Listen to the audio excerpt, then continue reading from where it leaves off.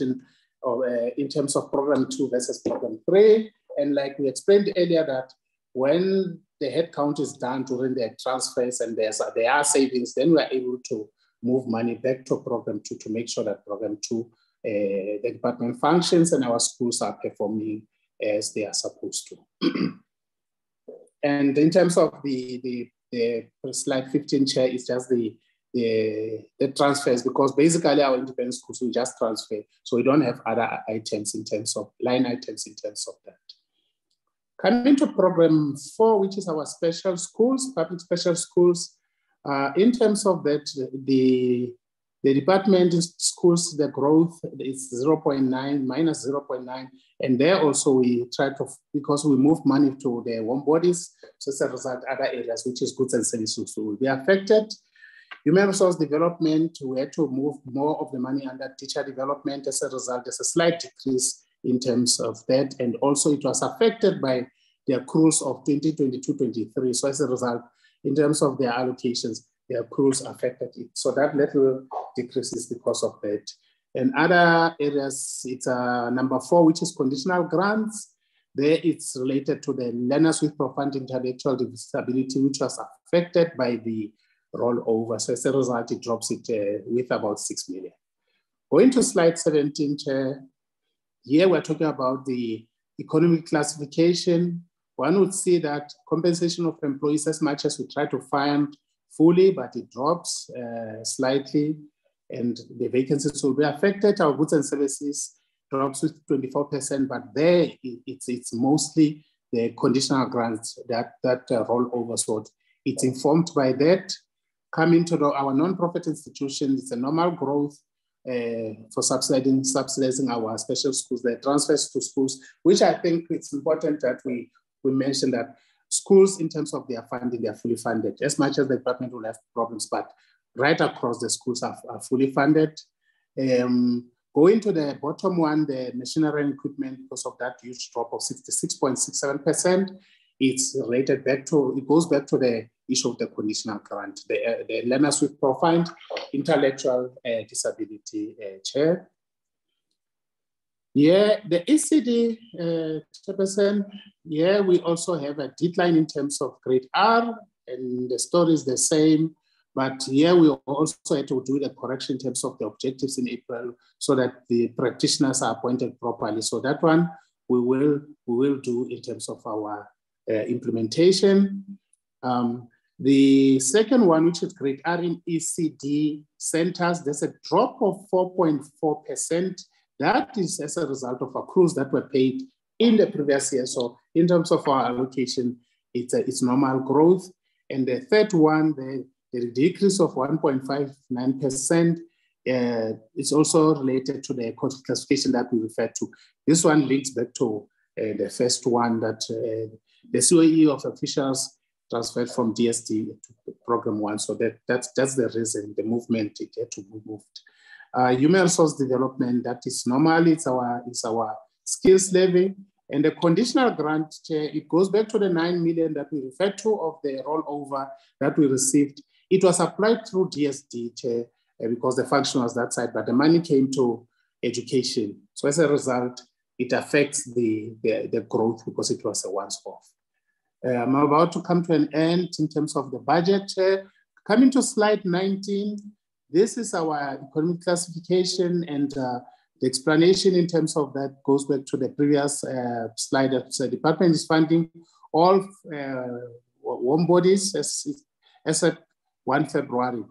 However, the decline is in the numbers. So the department is not in a position to fill any vacancies. So because of funding, it will be affected in terms of that. So money went to the vacancy program 2.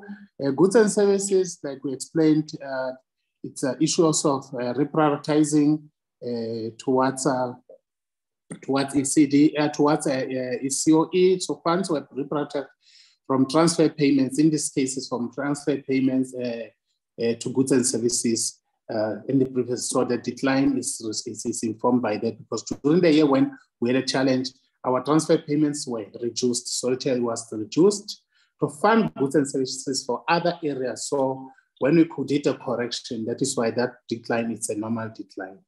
Coming to the other areas, the growth is okay, except when you go to the bottom, where there's a decline of 85.57%, it goes back to the issue of the rollover.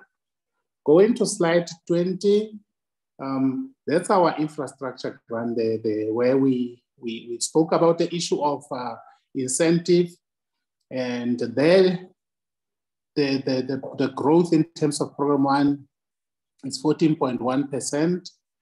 And in terms of public secondary schools, there's a slight decline of 4.74, and that is related to the conditional grant rollover.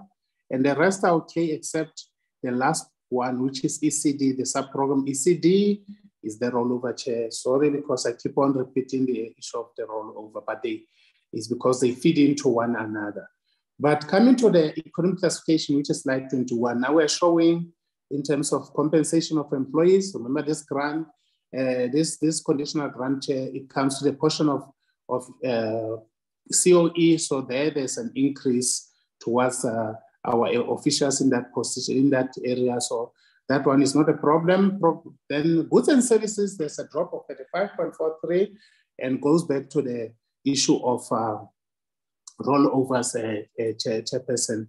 And when you look at the outer years also, we were affected positively. We were affected positively because the rollover dropped to 126, but when you go further, it's 161. That informs the growth. And in terms of other areas, Chair, I'll go to the machinery and equipment. The year that we had to reprioritize between the projects. So we moved some of the monies that was in machinery in the previous financial year. Other areas to machinery because of a need, but the amount is only 816,000. That is why it drops to 500,000. There, the issues of tools of trade that had to be procured. So that area is covered. The reduction, it's normal. And like we explained at the bottom, it's a 5% reduction, and it goes to the issue of rollover. Chairperson, we are coming to the last program, which is program examination and other and education-related services, which is program 7. Slide 22 there, Chair, the CETAS 2.52, it's a COE, like we explained. And also when you go to professional services, the growth there is rated to those social workers that are being appointed, which is 25 in total to support the issue of the function shift, as well as the area of program 4, which is our special schools because of learners with special needs. So at least if we have those additional social workers, at least the department will be able to support right across. In terms of our special projects, there the growth is 2.66%, but in the outer years, it drops drastically. The real reason there is the issue of the Presidential Youth Employment Initiative. It's why the growth, then the outer years, it drops, because if the program comes to an end, then that drop. Then the amounts that are there are normal amounts in terms of the allocations.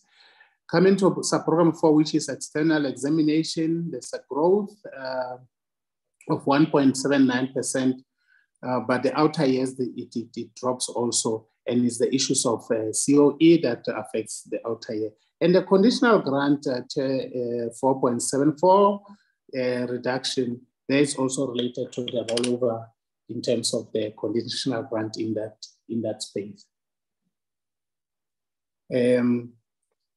Slide 23, here we give the economic classification, and the story is the same, Chair. Compensation of employees grows. In terms of that, it's our social workers. Goods and services, there's that growth of 15% because of the funds which were shifted from program 6 to program 7 in line with how we function, but the outer years are affected. And that is also related to the PYEI, which is the Presidential Youth Employment Initiative.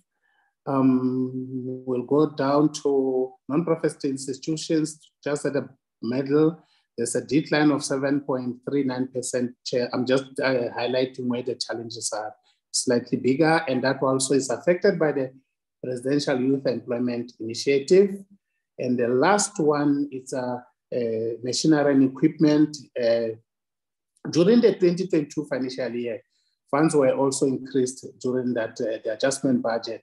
So it was a once-off, and the increase was in line with the need. So as a result, we had to correct it.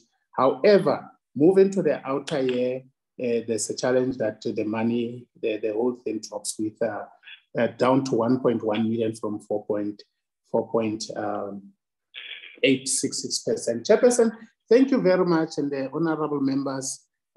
This is the end of the first part of our presentation. Here we just dealt with a portion of expenditure, how the budget was received and how it was allocated.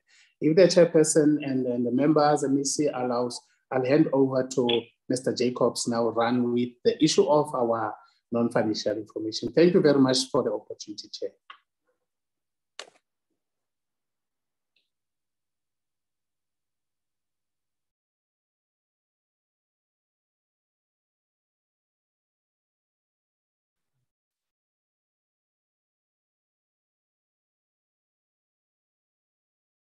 Thank you very much, Chairperson, for the opportunity to present the APP 2023-24. And let me say a very good morning to the honorable members of the Select Committee, the executive authorities who are part of the meeting, the DG, as well as my colleagues from other provinces.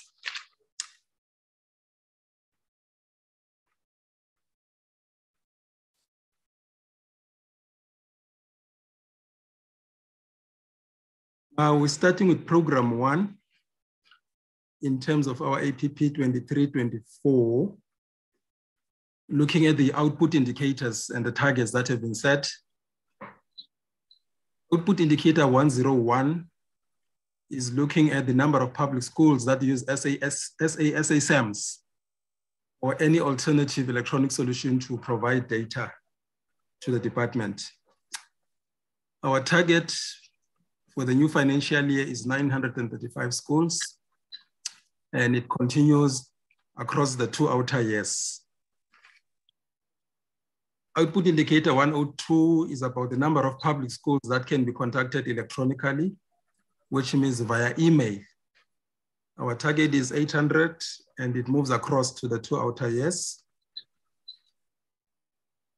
Output indicator 103 is looking at the percentage of education expenditure going towards non-personnel items. Currently, we are targeting 18%, and it goes down the 2 outer years to 13. And the budget perhaps might have given a context as to why we have that decrease in the outer 2 years.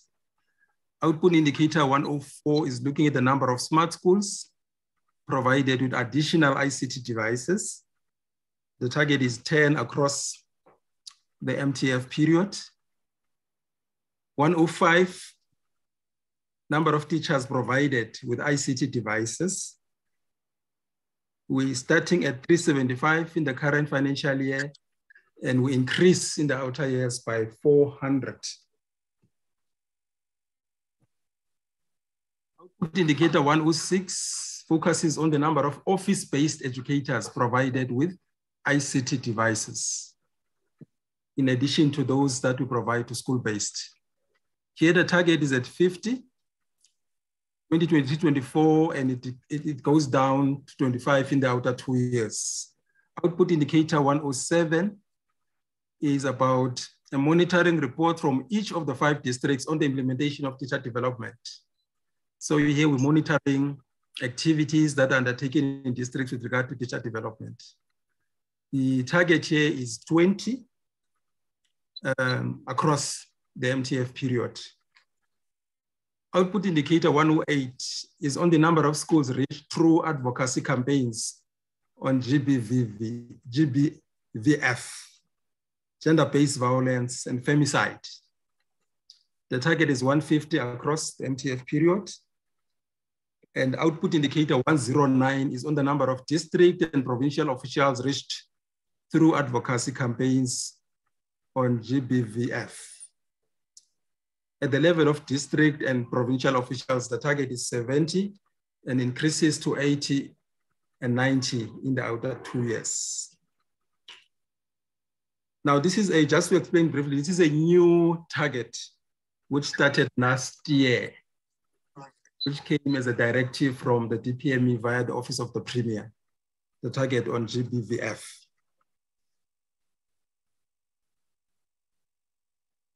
So in program 1, in total, we've got 9 output indicators. And then I move on to program 2, where the core business is located in terms of teaching and learning. Output indicator 2.1 is on the number of schools provided with multimedia resources. The target here is 14 across the 3 years. Output indicator 2.02 is the number of learners in public ordinary schools benefiting from the no-fee schools policy. 2023-24, we're looking at 560,613 learners across the schooling system in terms of the no-fee schools. And it increases slightly in the outer 2 years. I guess the budget would also have provided a context in terms of these figures as far as learners getting support and who are located in the no-fee schools. Output 203 is on Funza Lushaka. Bursary holders placed in schools within 6 months upon completion of studies or upon confirmation that the bursar has completed the studies.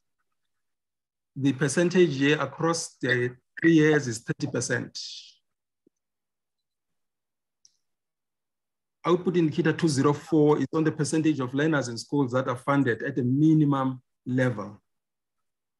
Now here our target is 100% across the 3 years, looking at the extent to which the system is able to fund learners at a minimum level in terms of the norms and standards for funding. 205 is on the number of foundation phase teachers trained in reading methodology. Here our target is 500 across the 3 years. The next one is on the number of foundation phase teachers trained in numeracy content and methodology. Our target here is 500 across the 3 years. 207. Now this output indicator is looking at participation. Sorry, number of teachers trained in mathematics, content, and methodology. And we've divided it into the phases that make up the schooling system. It's 4 to 6 teachers, 7 to 9, and 10 to 12 teachers who will receive training on maths content as well as the accompanying methodology. 4 to 6, the target is 500 across the 3 years, 7 to 9 is 300, it increases slightly in the outer 2 years, and grade 10 to 12, 250 across the 3 years. The next one, 208, is looking at the number of teachers trained in language, content, and methodology. Again, we've divided it into the phases, 4 to 6, 7 to 9, as well as 10 to 12. 4 to 6 is 500 across. 7 to 9, in the current financial year, we started 250, and we increased slightly in the outer 2 years to 500, 550. 10 to 12 is 300. In the current financial year, it remains the same in the next year, and in the outer year, increases to 250. Output indicator 205 is on the number of schools implementing the EGRA tool, which is 150, 150, and increases in the outer year, the last year, to 669. 209 is on the number of grade 1s to 3 teachers trained on literacy content and methodology. The target is 500 across the 3 years. Output indicator 210 is looking now at monitoring the implementation of the EGRA tool, where our target is at 150 across the 3 years. 211 is on the number of schools provided with grade 3 African languages graded readers. and the target is 120 across the 3 years, which make up the MTF period. Output indicator 212 is the number of primary schools monitored on the implementation of the National Reading Plan. The target is 300 across the 3 years. Output indicator 213, number of teachers trained on ICT curriculum integration. Our target is 1,000 across the 3 years. 214 is on the number of teachers trained in coding and robotics, digital technology. The target here is 220 across the 3 years, and output indicator 215 is on the number of teachers trained on inclusion. We start with 1.5 in the current financial year, and we increase to 1,800 and to 2,000 in the outer year, the last year of the 3-year period. Output indicator 216 focuses on the number of teachers trained on school safety issues. We start the financial year with 110 and we increase to 120, 150 in the 2 years. 217 is on the number of focus schools offering technical vocational stream. We start with 30 in the new financial year and we increase by 1 in the outer 2 years to 32 and 33 respectively. Output indicator 218 is on the number of agricultural focus schools. We start with 17 and increase by 1 in the outer 2 years, respectively to 18 and 19. Output indicator 219 is on the number of art focus schools. Here we're looking at the model art focus schools, where we're starting with 1, continue with 1 and increase to 2 in the last year of the MTF period. Output indicator 220 is on the number of hospitality focus schools, schools that will focus on hospitality in terms of the curriculum offerings. We start with 2 and increase to 3 and 4 respectively in the outer 2 years. 221 is on the number of schools offering aviation. We start with 2 in the first 2 years, and in the last year of the period, we increase by 1 to 3. Output indicator 222 is on the number of existing primary schools where coding and robotics is piloted. 100 across the 3 years. Output indicator 223, number of grade 10 learners who participate in STEAM subjects. So these numbers are looking at physical sciences, a subject, technology specialization, agricultural, engineering, graphics and design, the arts subjects, as well as mathematics. So basically, we're looking at participation with a view to increase participation of learners in these subjects. So in physical science, we were starting at 19,728, increased to 2,500, 2,600 in the last year. In technology specialization, we're starting with 3,845 in the current year, and we increase 4,910, 4,920 in the outer 2 years. With agricultural subjects, the participation at the current level, we're looking at 4,598, and with an increase to 5,300 and 5,400 in the outer 2 years. With engineering, graphics, and design, we're starting with 5,331, and we increase in the outer 2 years by 6,200 and 6,300. Art subjects starting the current financial year with participation at 647, and we increased to 1,400 and 1,450 in the outer 2 years. Mathematics, 32,656 in the current financial year in terms of the target for learner participation. And it goes slightly down to 29,800, 29,900 in the outer 2 years. So that was looking at participation in those subjects, the extent to which we wish to increase learner participation in those critical subjects. Output indicator 224 is looking at the number of primary schools where whole school evaluation policy is implemented through verification of SSE and SIP, which is school self-evaluation and school improvement plans. Here the target is 45, and in the last year we increased to 50. 2 to 5, same indicator, but this one focuses on secondary schools through the same process of implementing the whole school evaluation policy. At the secondary schools level, the target is 45 first 2 years and it increases to 50 in the last year. Output indicator 226 is on the number of programs implemented to enhance performance in second chance national senior certificate pass. In other words, this is an intervention that gives learners an opportunity to complete their metric. Currently, we're running a program across districts to afford them the opportunity to pass the national senior certificate.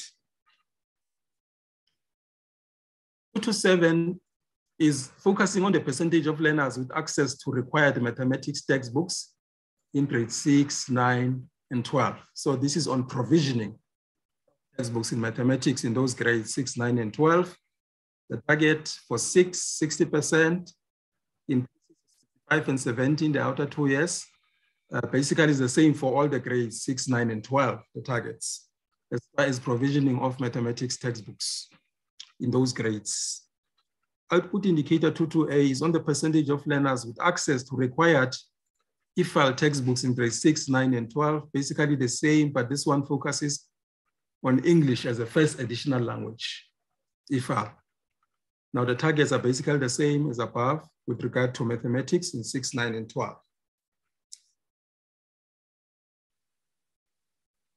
And that was the end of program 2, which is the longest program, with 228, the last indicator. So basically we have 28 indicators in program. Like I said at the beginning, it is the longest program which focuses more on teaching and learning as far as education provision is concerned in the province. Now I move on to program 3. Now this program is very short. We've got output indicator 201, which looks at the percentage of registered independent schools receiving subsidies. So the program focuses on independent school subsidies. Target on 301 is 67, increases to 73 and 76 respectively in the outer 2 years. 302 is on the number of learners subsidized at registered independent schools. With the current financial year, we're starting at 15,143, and we increase to 15,900 in the next year and 16,695 in the outer year, the last year of the MTF period. Output indicator 303 looks at the percentage of registered independent schools that are monitored throughout the financial year. We start with a target of 70. We increase to 80 and 84 in the outer 2 years, respectively. That was program 3, very short, with 3 output indicators. Program 4 is on special schools. The first output indicator is on the number of learners in public special schools. We start with 6,753 in the current financial year and increase to 714 in the outer 2 years, respectively. 402 is on the number of therapists or specialist staff in public special schools. 104 in the current financial year, we increased to 110 and 115 respectively in the outer 2 years. Output indicator 403 is on the number of schools of skills implementing the technical occupational stream. The target for the current financial year lying ahead is 8, we increase to 9 and 10 respectively in the outer 2 years. Output indicator 404 is a number of special schools provided with additional assistive devices.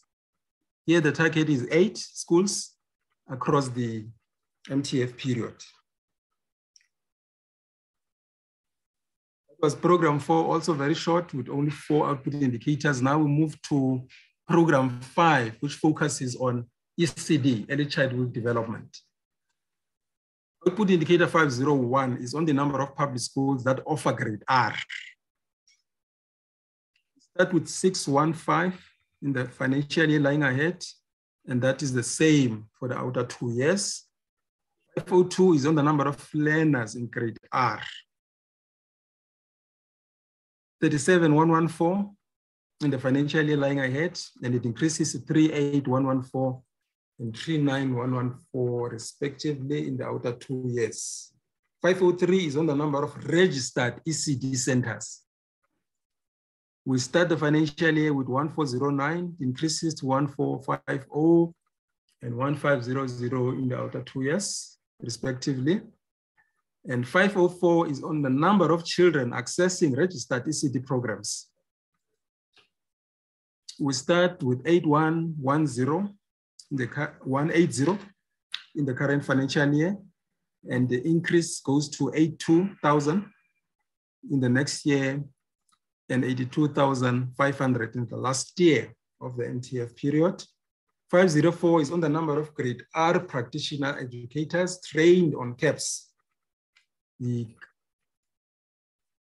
600 is our start. The following year, still 600, it increases to 50 in the outer year. Now, this is on the curriculum and assessment policy statement for grade R.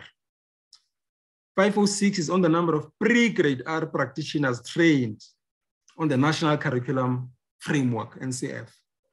The target is 1,000 across the 3-year period. That was the end of program 5 on ECD. Now we'll move on to program 6, which focuses on infrastructure development.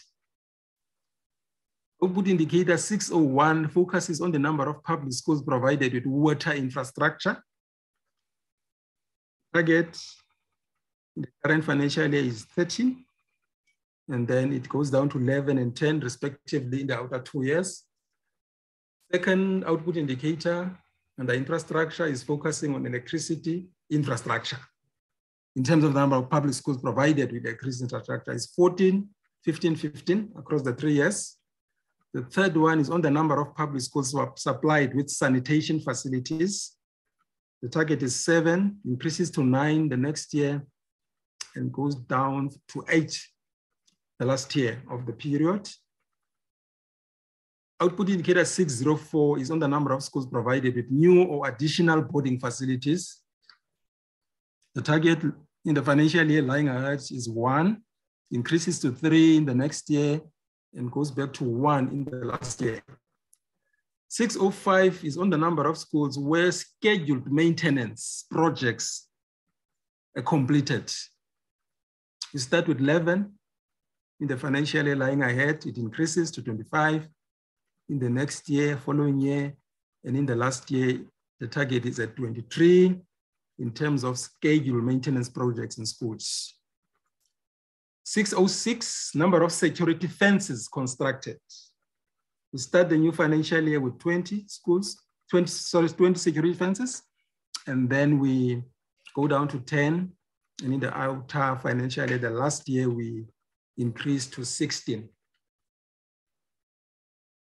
That was program 6 on infrastructure. We move to the last program, which is examinations and education-related services.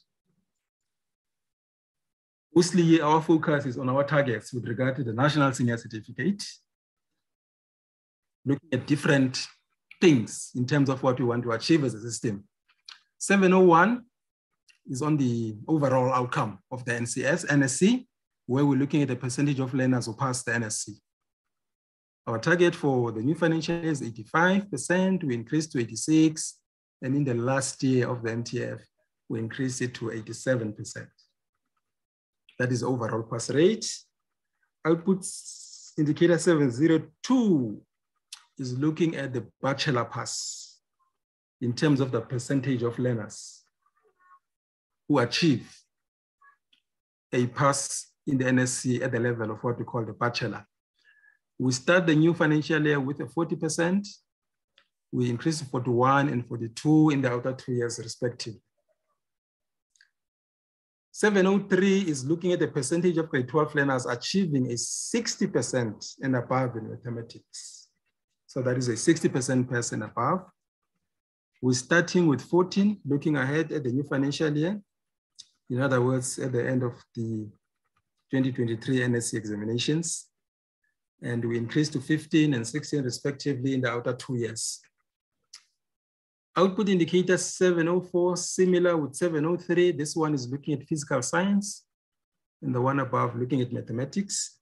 Here the target is 17, increases to 18 and 19 respectively in the outer 2 years. 705 is looking at the number of secondary schools with a pass rate in the NEC of 60% and above. Number of secondary schools who achieve 60 and above.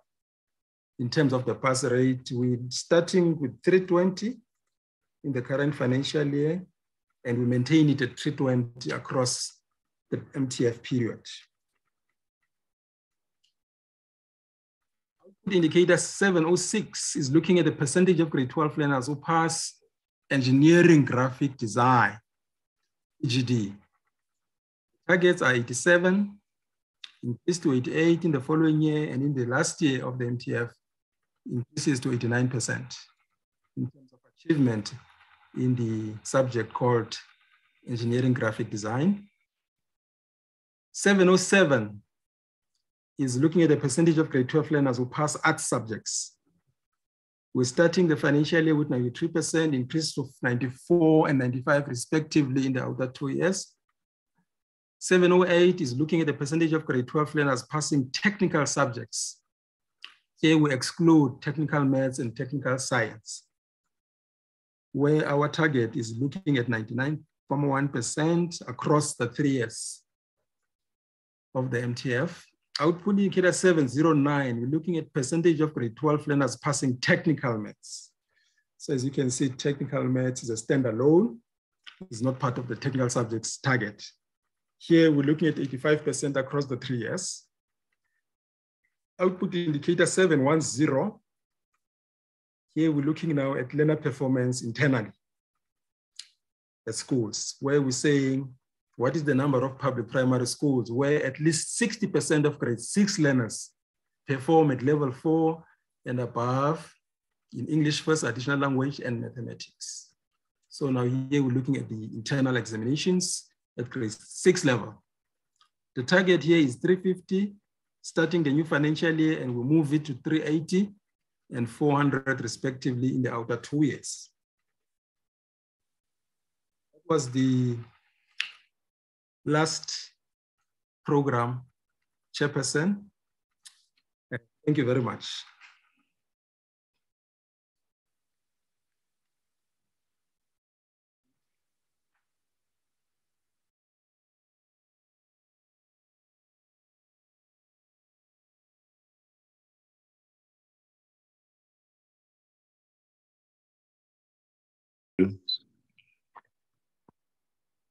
Thanks for the presentation.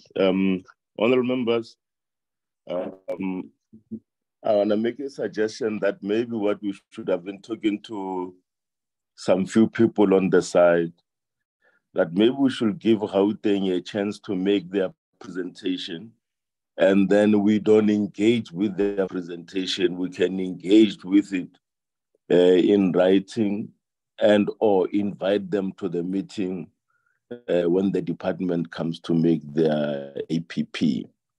If that is okay with the members, then we'll give the MEs of Gauteng to open this presentation. But please, next time, make sure that we get information on time so that we can engage with the presentations that you are giving us. It's not fair for us to receive a document late during the day, and then we need to engage with it the following day in the morning. It's definitely unfair.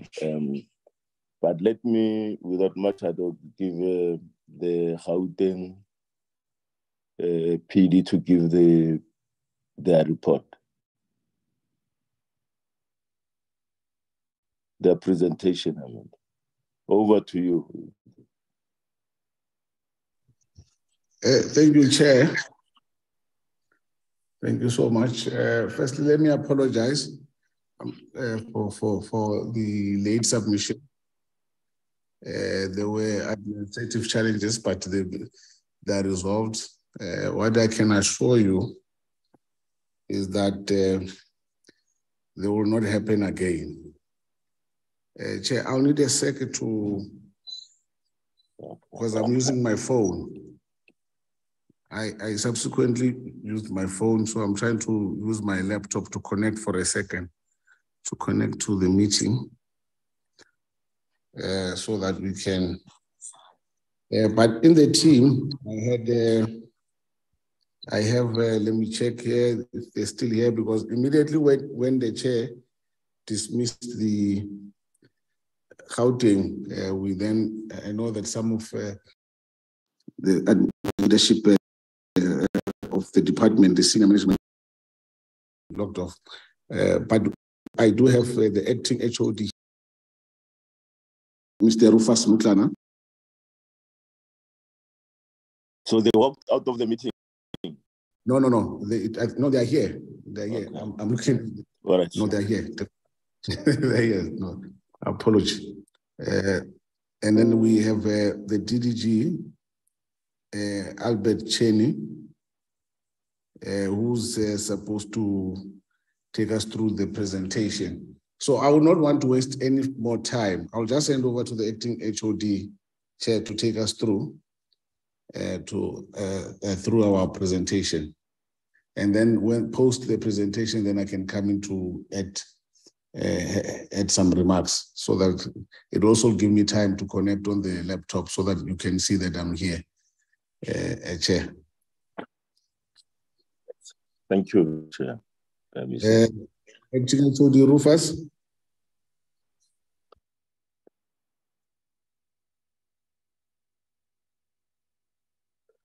There's load shedding on our side here. There's no electricity, so I'll switch my video off.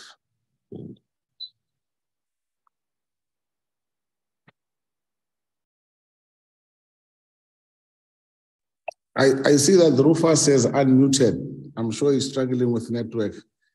Rufus Mutlan. Rufus?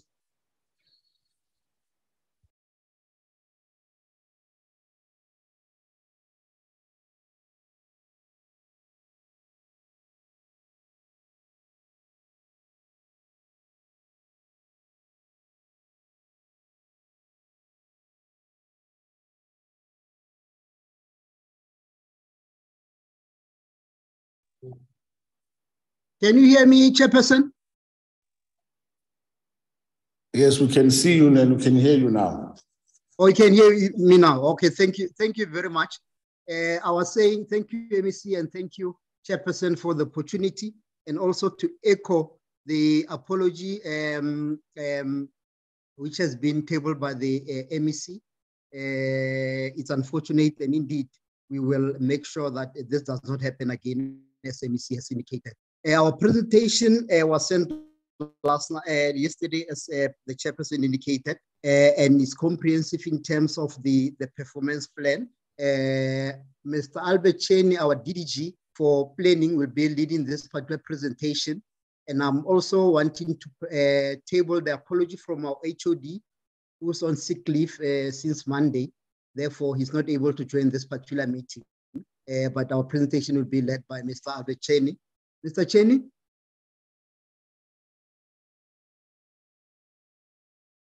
Mr. Cheney, you can join now. I know we also have in attendance our Chief Director of Cheney's unit. Maybe Helen, if you can load the presentation, and then Albert will run through it. Ms. Mokhosi? Ms. Mokhosi, can you hear me? Hear you, Chairperson. I can hear you. If you could load the presentation. Okay.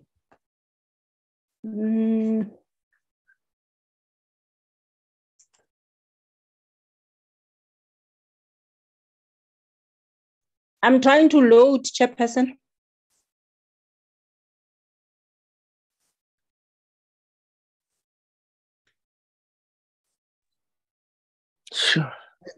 Albert, can you load from your side? Albert is also live.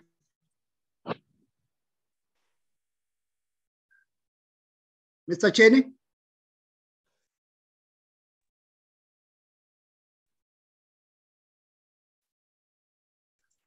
Can I maybe flight the presentation on my side?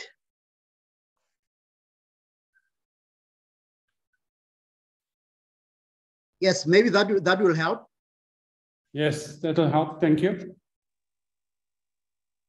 You have the presentation, Noltando.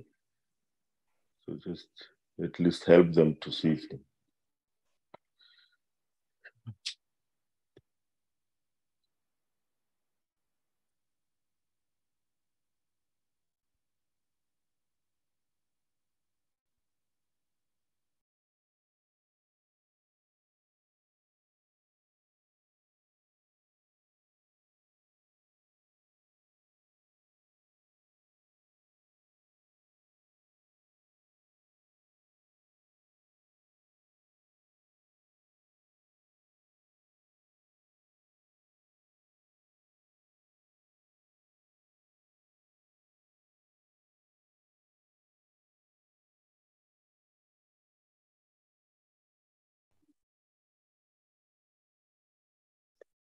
Is it showing? Not yet. Albert, Yeah, I can. The presentation is on the screen. I can see. Yeah? No, not as yet.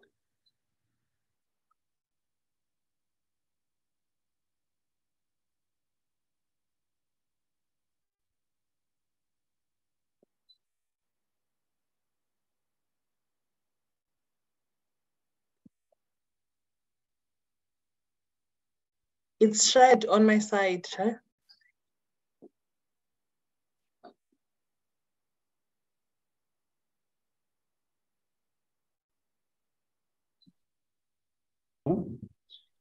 I can't You load need to because open the somebody's document. trying to load.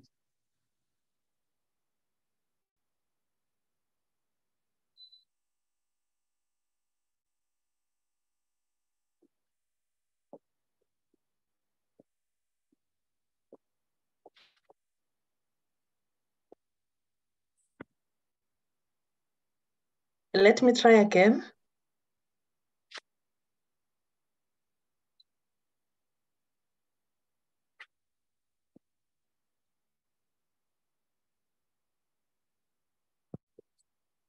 And note that Mr. Cheney's one is showing now. Can you put it on a slideshow?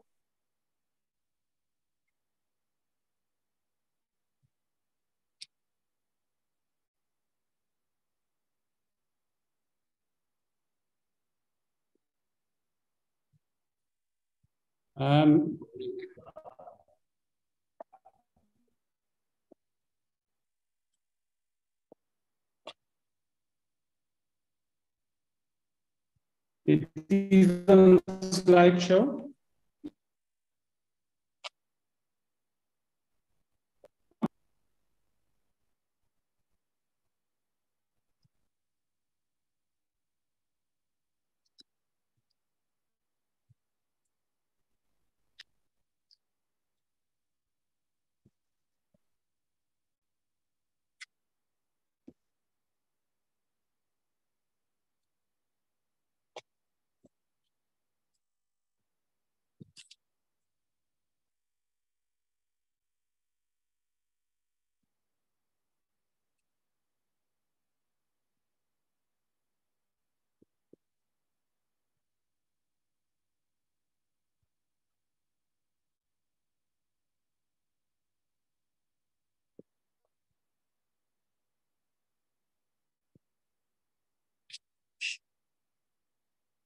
Yeah.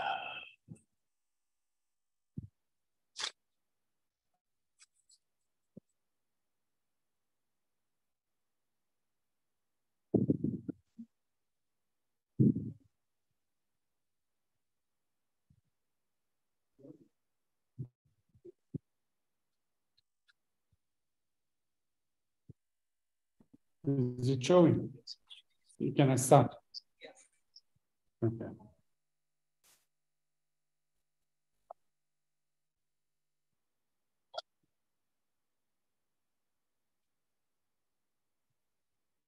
Yeah, it's showing now. Albert, you can proceed. Thank you. Good morning, Honorable Chairperson, Honorable Members, MEC. Good morning. And apologies for that. If I can just then try to save some time and go into the presentation. The 5-year plan and together with the APP are based on all the national planning and provincial planning documents. Most importantly, in the Gauteng context is a provincial strategy called Growing Gauteng Together 2030, read together with the Education Action Plan towards 2030. We've also taken into consideration both the SONA and the SOPA for 2023 in ensuring that we do achieve the targets that have been set. Our overall 5-year plan has got 5 broad strategies. The first focus is on ECD, both the grade R and the non-grade R components that were transferred from the Department of Social Development, improving the quality of education across all grades and schools, dealing with school safety, social cohesion, and the issue of non-violence in schools. Strategy 4 deals with the education landscape and ensuring that there is greater relevance and access to quality education. And then strategy 5 is a province-specific strategy which deals with the transition of youth from school to post-schooling opportunity, and it also focuses on unemployed youth in the province of Gauteng. Just in short, the enrollment trends, Gauteng is been growing consistently since 1995 when we started collecting the data. Annually, we are now growing at approximately 1 to 1.5%. In previous years, it was around 2%. In total, we do see a net increase of around 60,000 learners. And this is highly impacted by the in-migration from other provinces and foreign countries. In total, we have an inflow of 117,000 learners from different provinces. I think the most dominant of that is currently Limpopo, followed by KwaZulu-Natal. And then obviously learners coming in from foreign countries for the first time into the schooling system is at 25,000. Obviously, there is also some learners that migrate back to other provinces from Gauteng, and so the net effect is around 60,000 growth in the system. I think we've seen a steady growth in both LSAN and in grade R. I think in grade R, we're now having to account for the private grade R provision to bring the numbers closer to the universalization target.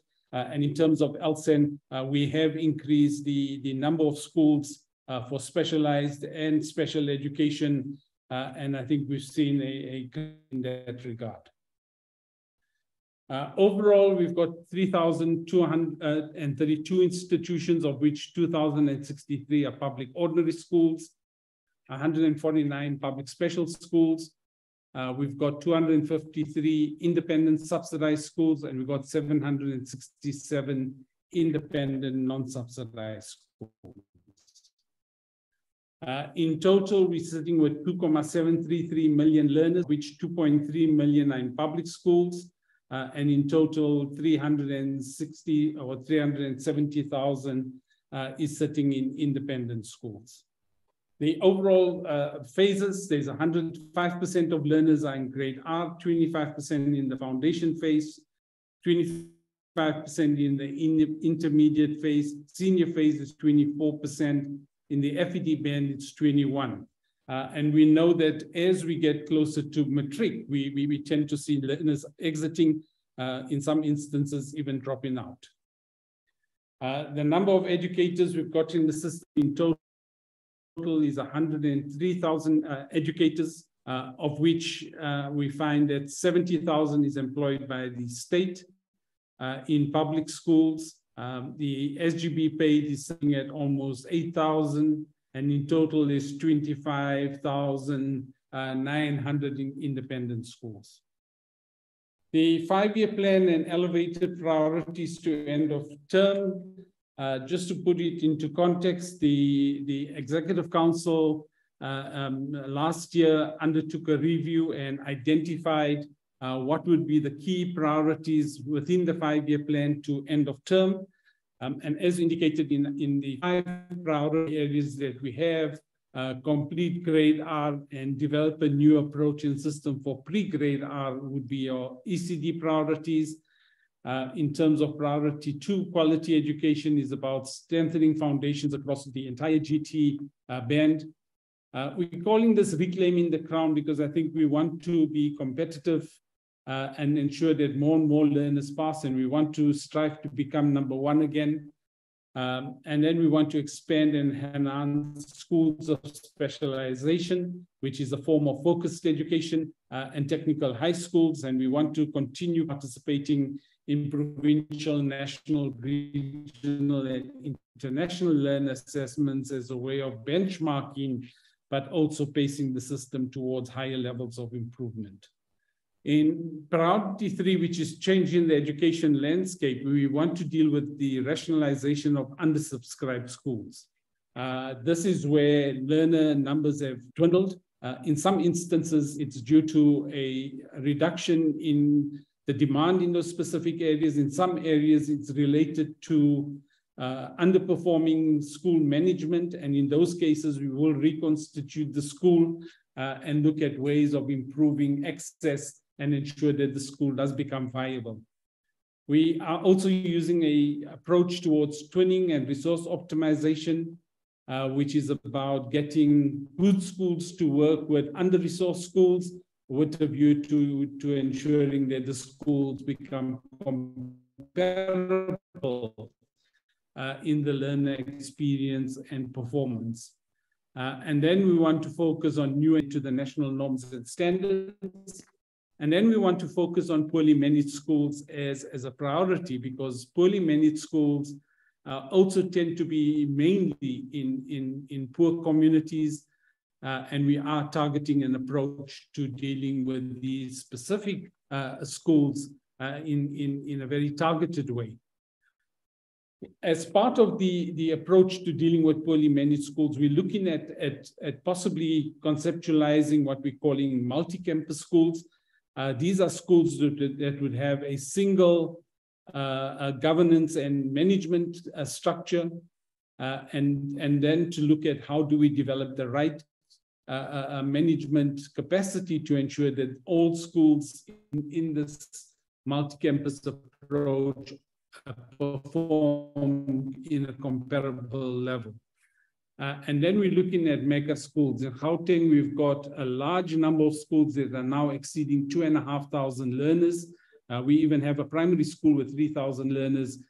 These we're calling mega schools, and we're now looking at how do we change the composition of the management, as well as how do we deal with the timetabling and programmatic aspects of these schools to improve controls to ensure that there is low disruptions and high participation in the program.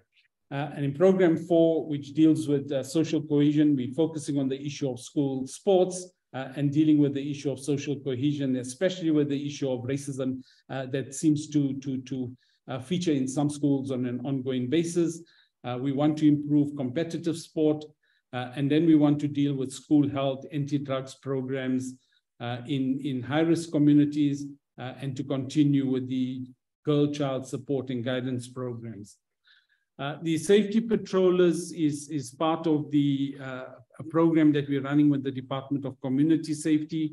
We've hired over 5,000 members of the community in and around schools, and we are basically focusing on trying to build up at least some kind of presence to at least assist the school in access control, as well as other safety related matters. This program we've been running for a few years. We've reintroduced it with the Department of Community Safety the Community Policing Forum and the South African Police Services. And so we are trying to increase the presence of some kind of safety element in mainly high-risk and township schools. And then to provide psychosocial support on an ongoing basis to schools where there is levels of violence and bullying and so on. And then to continue with our pro-poor interventions across the board. In Priority 5, which is to deal with Gauteng youth through transitions, the one flagship project of this program is to award the top 3 learners from no-fee schools, which are mainly township schools, a guaranteed bursary to go to any institution to study any field. This is a positive program in that the targeting is based on the school and is not based on the ranking and merit order that may emerge from the matric exam. So schools, 3 learners in schools are guaranteed bursaries. And then we're looking at workplace and experiential learning to increase youth employability. This is to assist TVET students from finding work placement to complete their certification, but also to help graduates to at least get some kind of learnership that they can then beef up their CVs to become employable. We are also providing career counseling and guidance to grade 8 and grade 9 learners across the province. And this is to assist them in choosing the right subjects in grade 10. And we then dealing with developing a skills program required by the 4 IR programs and the transformation. And this is basically to look at how do we take all the unemployed youth in the program and channel them into available programs or design programs to assist them to become employable. And I think in this regard, we've put into place a number of interventions, and they are aligned to the skills needs of the labor markets based on the regional economies within the province of Gauteng. Chair, within that 5-year program, we've elevated for the period ending at the end of the current financial year is to focus on the grade 12 results by increasing the pass rate and the quality of passes, to focus on this on ICT rollout in township schools, investing in skills for the future, school safety, infrastructure delivery, investing in school infrastructure in townships across the board. And then obviously looking at the integration and rehabilitation of learners into welfare and wellness programs, and the other way around, those out of those programs to integrate them back into schools, and then youth development as a focus. So those priorities focus mainly on, as I indicated, improving grade 12, and then obviously to deal with more investing in school infrastructure, and to ensure that we bind the new schools program to the admissions program, so that we can minimize the impact of overcrowding in school. And then we will continue with the rollout of the schools of specialization. Our target was 35. We will complete the 35 by the end of the term. And then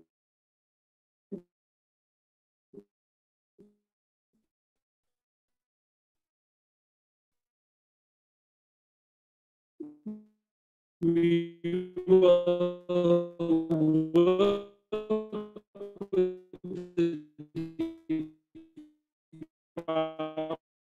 with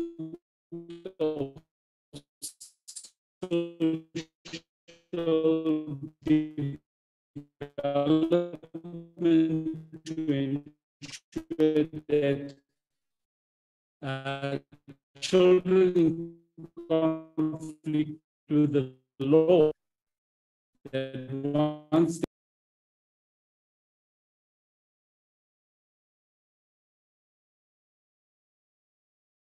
Yeah, your network is very poor. Can somebody from the department take over from there?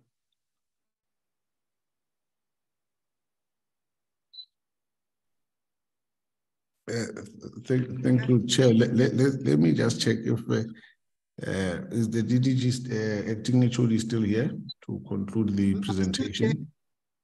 Let me see, but the presentation has vanished from the screen. I can't load from my side. I don't know whether Helen can try to load again from that side.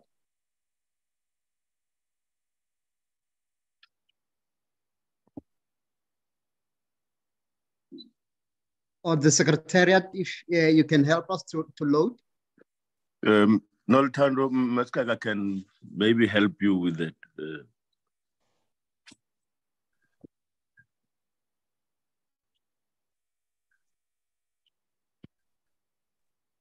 All right, Chair, I'm trying.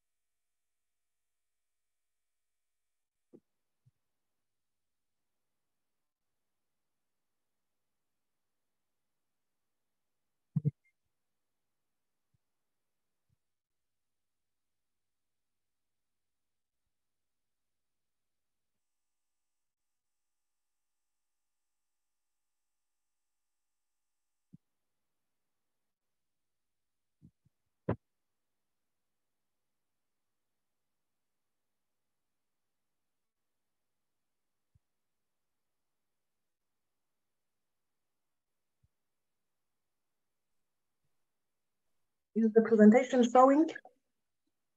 If we could give them a right to.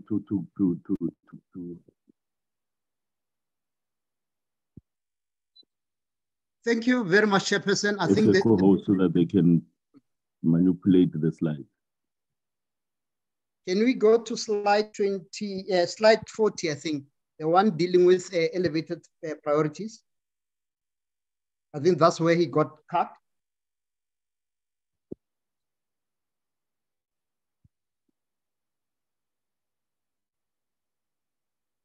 Next one. Yeah, I think this is where he got cut.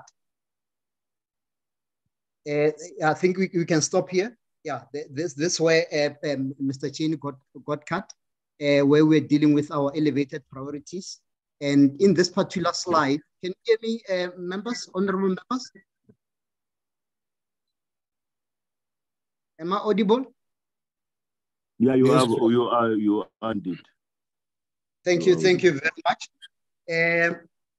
On this particular priority, we are focusing on our grade 12 performance, given that the public wants to normally measure the department on the performance we are achieving in this particular area of work. And we under the focus of grade 12, we've got the declaration of underperforming schools. And in this particular case, we want to focus on them to ensure that there's a rapid assessment and ensure that they improve in terms of their performance. HOD on regular basis every year has got accountability sessions with the underperforming school principals. And over and above that, we've got what we call secondary school intervention program, which is called SIP from grade 10 to 12. You'll know that in the past, we used to focus only on grade 12, but now we are taking them from grade 10. And over and above that, we are also have introduced in the department over the last year a broadcasting facility where learners could listen to broadcasting from the best teachers available to ensure that we share capacity within the province. There are also interventions in all other grades, which are run or operated from districts. And there's also monitoring of the curriculum and assessment standards from district level. And there's also access to e-content for most of our schools. Next slide.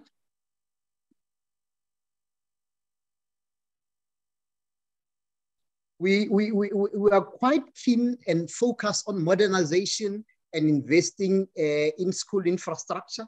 On ICT matters, we over the last term, we've been on a mission to convert most of our classrooms, especially at high school level, to ICT classrooms.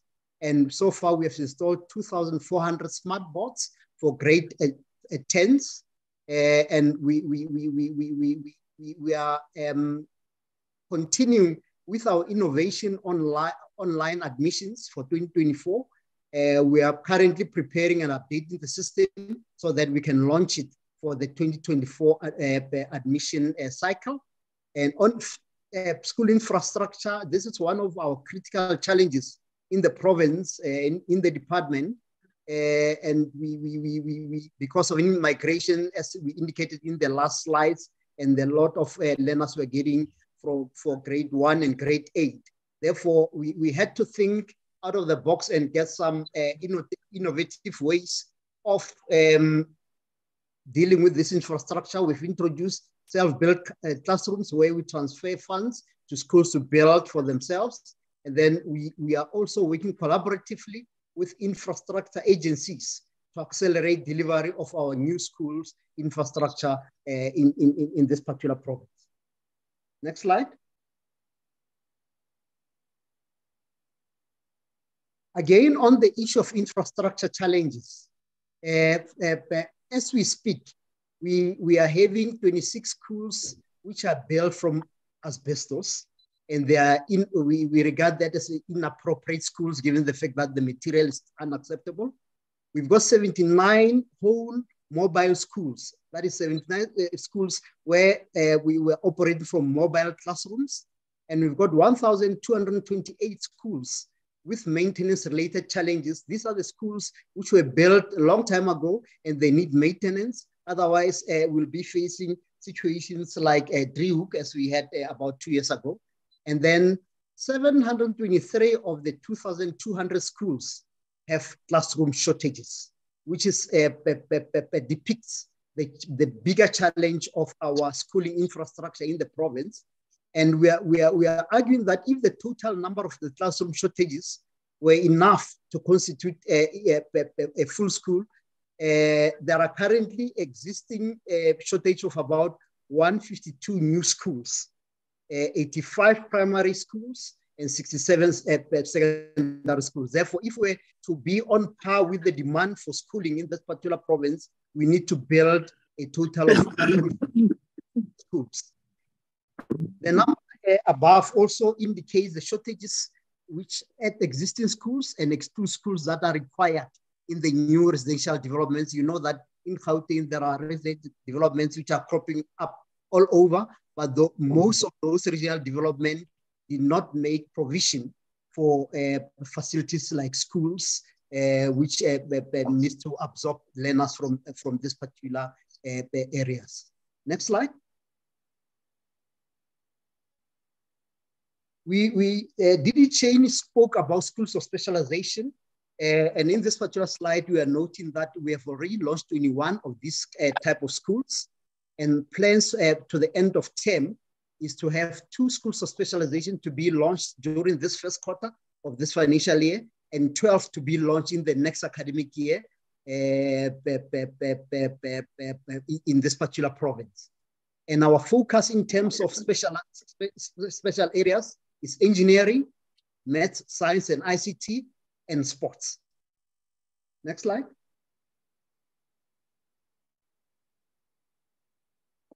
On the health and wellness program, which we need across our sector, this has also been an elevated priority from our provincial leadership. First of all, we are indicating that as far as personnel-related matters are concerned, employee counseling services in the department, we're offering it 24/7 and 365 days per year. We've also accelerated marketing in this particular area. We are also, which we have noted even in our staff members, especially educators, there's a high level of mental challenges in the sector. And we have introduced workshops to deal with this particular challenge. And even our employee health programs include this particular progress as a focus area.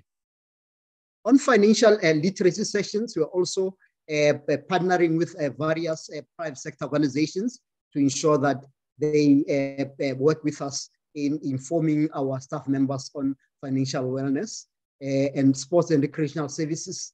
We are introducing them at the staff level, but we are also making it a priority at school level to ensure that we've got fit young learners in our schools. Next slide.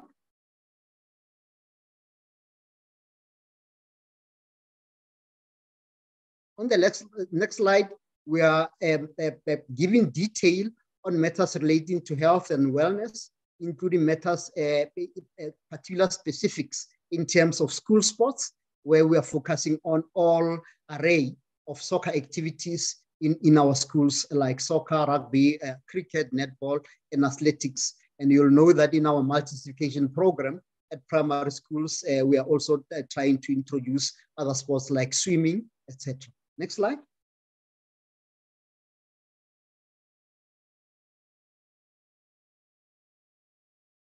Next slide is about youth development. If you can move to the next slide.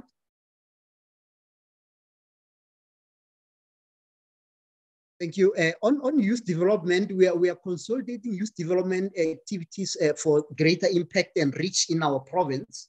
And as we speak, we are now joined hands with the Office of the Premier, where the popular TEP 1 million program has now been moved into the department to ensure that there's an integrated approach to youth development within the province.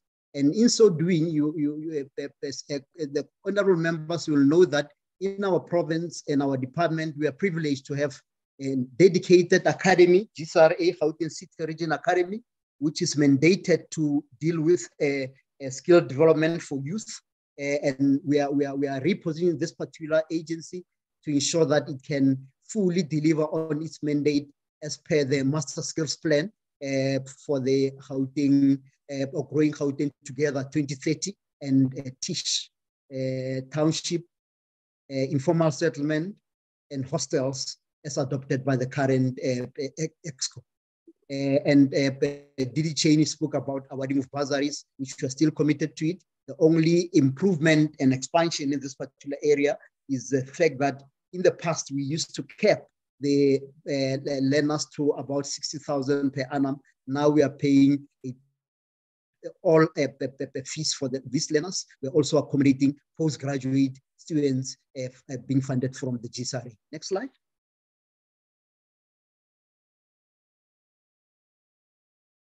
I spoke about repositioning TEP 1 million and the fact that we are incorporating it within the department so that youth programs are being delivered from one platform.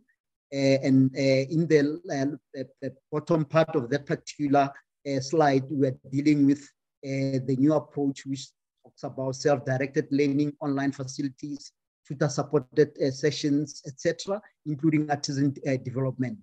And we are also not ignoring TVET colleges. We are supporting 500 young people who are in TVET colleges through funding and additional programs in that regard. Next slide. In this particular slide, we are trying to plot our focus on TISH, Township, Informal Settlement, and Hostels. And in the townships, we are targeting the programs outlined in the left-hand periphery of that particular slide, from scholar transport, nutrition, right up to SIP programs, without reading all of them. And on the right part of the slide, we are looking at programs in informal settlements, in particular, scholar transport, nutrition, and uniforms, because those are the clearly identify challenges in those TISH areas. Next slide. This is the budget overview of the department. I don't know whether Albert is back now because he can deal with this one going on. Albert? Yes, I'm back. Thank you very much. And so apologies. You can take budget overview until the end.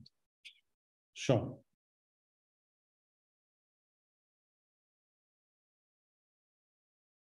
The overall budget has increased.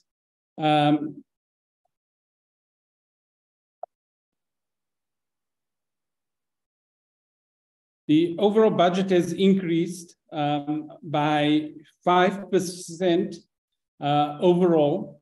And I think if we look at the budget growth over the period, MTF is that it is growing, but it is growing minimally in the outer years. The main increase in 23-24 and 22-23 was the transfer of the budget for ECD. And so you would see that there is very little space in the budget to accommodate the improvements in conditions of service. And that will have to come in as an adjustment budget at some point. It is becoming more and more difficult to sustain the programs. We've had to go into cost containment in the last 3 years. We are now also starting to rationalize certain programs in order to protect the core investments that are required to ensure quality learning. Overall, we are spending 8.1% of our budget on administration, 70% on public ordinary schools, 1.6% on subsidizing independent schools, 8.3% on special ed, 3.7% on ECD, 3.9% on infrastructure development, and then on 4.2% on examinations and related services. In this instance, the related services relates to youth development.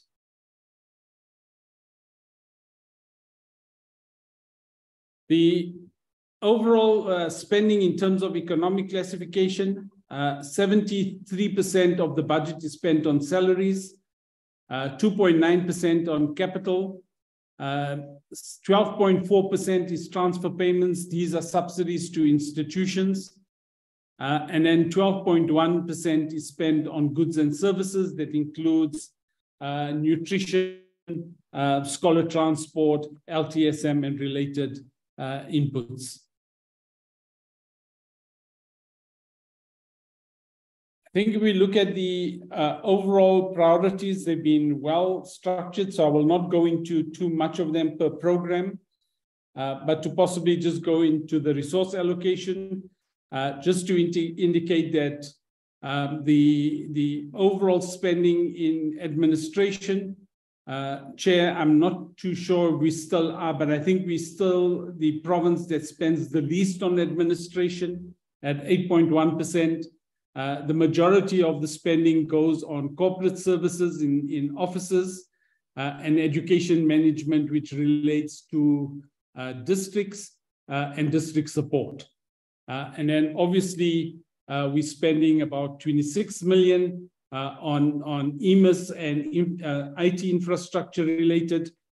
In total, the majority in program 1 is allocated to personnel, and at 4 billion. And then obviously the balance relates to payments for capital assets, which are mainly related to offices, rental and leases. The targets in this regard, I think we have maybe to indicate to the committee as a whole, we have adopted the strategic objectives that were proposed for the sector nationally. Even though there was no concurrence in this regard, we have adopted it. And then obviously we've added on some provincial indicators. So the nomenclature in the table is SOI is the nationally agreed upon ones, and POI is the provincial ones. And the targets that we've set for schools using an electronic administration system is all schools. And then the same thing being contacted via email. All schools have a public email address set up by the department. And then the percentage of expenditure towards non-personnel items, we're projecting that we will keep it at around 27, but we are hoping to go towards 25% over the next 2 years. I think we still have a skewed a senior management service in education. We still have the majority of males holding director positions and above, and our target is to increase the participation of women at that level. And I think the targets are going to be met or exceeded based on the current recruitment strategy that's been adopted in the department. I think with the national percentage of people with disability employed in the department, which is 3%, I think we are currently achieving and exceeding that, and we're hoping to sustain that over the period of the MTF. In program 2, I'm not going to go into this. I think we've dealt with it in the opening slides.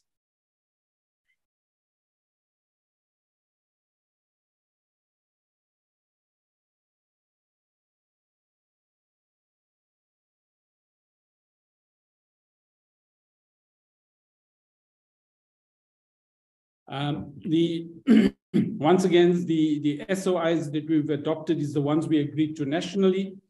I think we are looking at the number of schools provided with multimedia resources. We had a target of 260 schools that would be supported with e-material. This would be electronic material and digital material that we've developed or procured for schools. And this includes material that would be loaded on the electronic boards and laptops of teachers. So we are currently targeting 260 schools with the refresh and additional materials to be provided. The number of learners in no-fee schools is going to increase as a result of increased enrollment. We are sitting with the situation where there is a bit of a funding challenge to increase in the number of schools that want to apply to become no-fee, and we are trying to deal with that as effectively as we can. We are now sitting at almost 63% of learners in Gauteng now receiving education in no-fee schools. With the Funza Lushaka bursary holders, we've set a target of 50%, which is what we've agreed to nationally. This simply means that we will try to place new graduates from the Funza Lushaka bursary scheme within a 6-month period, and hopefully we would be in a position to then absorb the balance over the year. The number of learners that are funded at a minimum level, it's 100%. Gauteng, we are fully compliant with the national norms and standards, and the adequacy amounts that have been stipulated by the minister. And so in that case, we don't have any problem. In the case of the number of teachers to be trained in the foundation phase in literacy and numeracy, these are new indicators. We've set targets of 2,500 to 3,000 teachers in order to achieve that first level of the program. In respect of the number of teachers trained in mathematics and language content, these are the non-foundation phase. We're looking at 1,500 per focus area. And then the number of residential camps, which is a provincial target. These are camps that we hold during the school holidays for matriculants.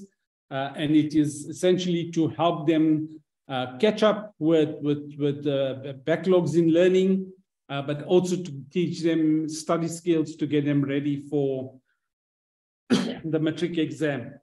And I think it's been a big contributor. In total, we're targeting approximately 17,000 learners that are high risk. And then obviously, we will target more learners in terms of other SIP interventions that are currently in place.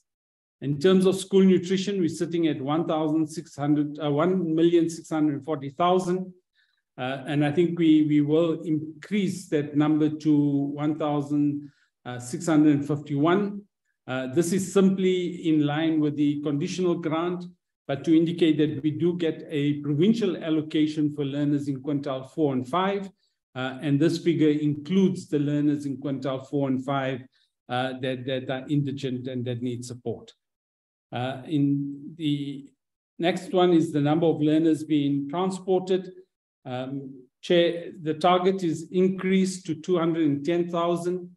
The backlog in school infrastructure is impacting on our ability to ensure a reduction in the number of learners being transported, but we are tracking it, and hopefully as new classrooms are delivered, we'll be able to see a decrease in these numbers over time. And the number of schools declared as no fee is sitting at 1,408. And this includes those 140 odd schools that applied to be no fee in quintile 4 and quintile 5. In program 3, the subsidies is only going to approximately 25% of learners in the province. All the other schools are not applying for subsidies.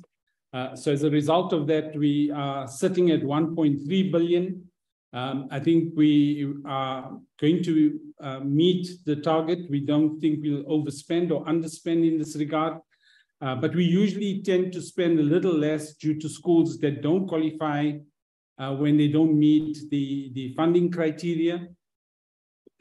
And sometimes they do get funded later in the year when they do meet the requirements. I think here we're sitting at around target of 23% that will be in subsidized schools. And this would be in total 136,000 learners. In program 4, we are having a budget of 5.2 billion. The compensation portion is around 4 billion. And then transfer payments is 1 billion. These are the subsidy portions. I think there's an increase in this by about 400,000 from the main appropriation last year, mainly to accommodate salaries. And I think to a large extent, we are not going to overspend in this program, but we can indicate that as we increase services in this regard, we are going to have a challenge in terms of improving the service levels in a lot of schools. There are 3 indicators in this regard. The number of learners in public special schools. We're hoping there'd be an increase in this year. I think we are seeing an increase in the preliminary data that we're seeing. There's an increase in the number of therapists. But I think to be honest in this regard, due to the salary scales of therapists and specialist staff in the outstanding areas such as occupational therapists and psychologists, government salaries in the education sector are not competitive. As a result, it takes us a lot of time to find a person to fill a vacancy in these schools, and we are trying to work with universities to find ways of helping us close those gaps. The number of educators employed in the system has increased slightly, and that's as a result of also constrained budgets in the personnel budget overall. In terms of ECD, just to go on to the budget areas, so we are spending 1.6 billion on grade R in public schools, 23 million on grade R in ECD centers, And then pre-grade R in ECD centers is 447 million. And then obviously we're dealing with human resource development at 20 million. And then there's a conditional grant that also supports the compliance and services in the pre-grade R, which is in ECD centers operating in the province. A large portion of this is in salaries, and maybe I need to link this to the HRD strategy. Chair, we've been able to take 2,500 grade R practitioners over the last 4 years, from at least a matric to now being fully qualified as educators. We've given them bursaries on a program run by the department, and we've upgraded their qualifications to a full teaching qualification. And we've also adjusted their salaries accordingly in line with that. And you will see that there's an increase in the amount set aside for the compensation of employees, and that is to now recognize them as qualified teachers with a teaching degree. I think if you look at the access to grade R, it's 1,407 schools as a target. These are the total number of primary schools that are in scope. The number of learners enrolled in grade R, this excludes the learners in community-based sites, as well as learners in private sites, ECD sites. And this is only in public schools, and that is sitting at 130,000. And then we will revise this indicator moving forward to incorporate the centers that have been transferred to education, and we will then reposition the targeting to include the grade R learners in private and community-based sites. The percentage of grade 1 learners that receive formal grade R education, we've set a target of 74%. Our achievement level in the current last financial year was 73.4%. We're hoping to increase this. And I think to a large extent, we're hoping that the number of learners in private provision will assist us in reviewing the target in this regard. The total number of fully registered ECD sites as transferred, we have set a target of 1,300. We are currently undertaking a registration process, and we may reposition this target in the adjustment process.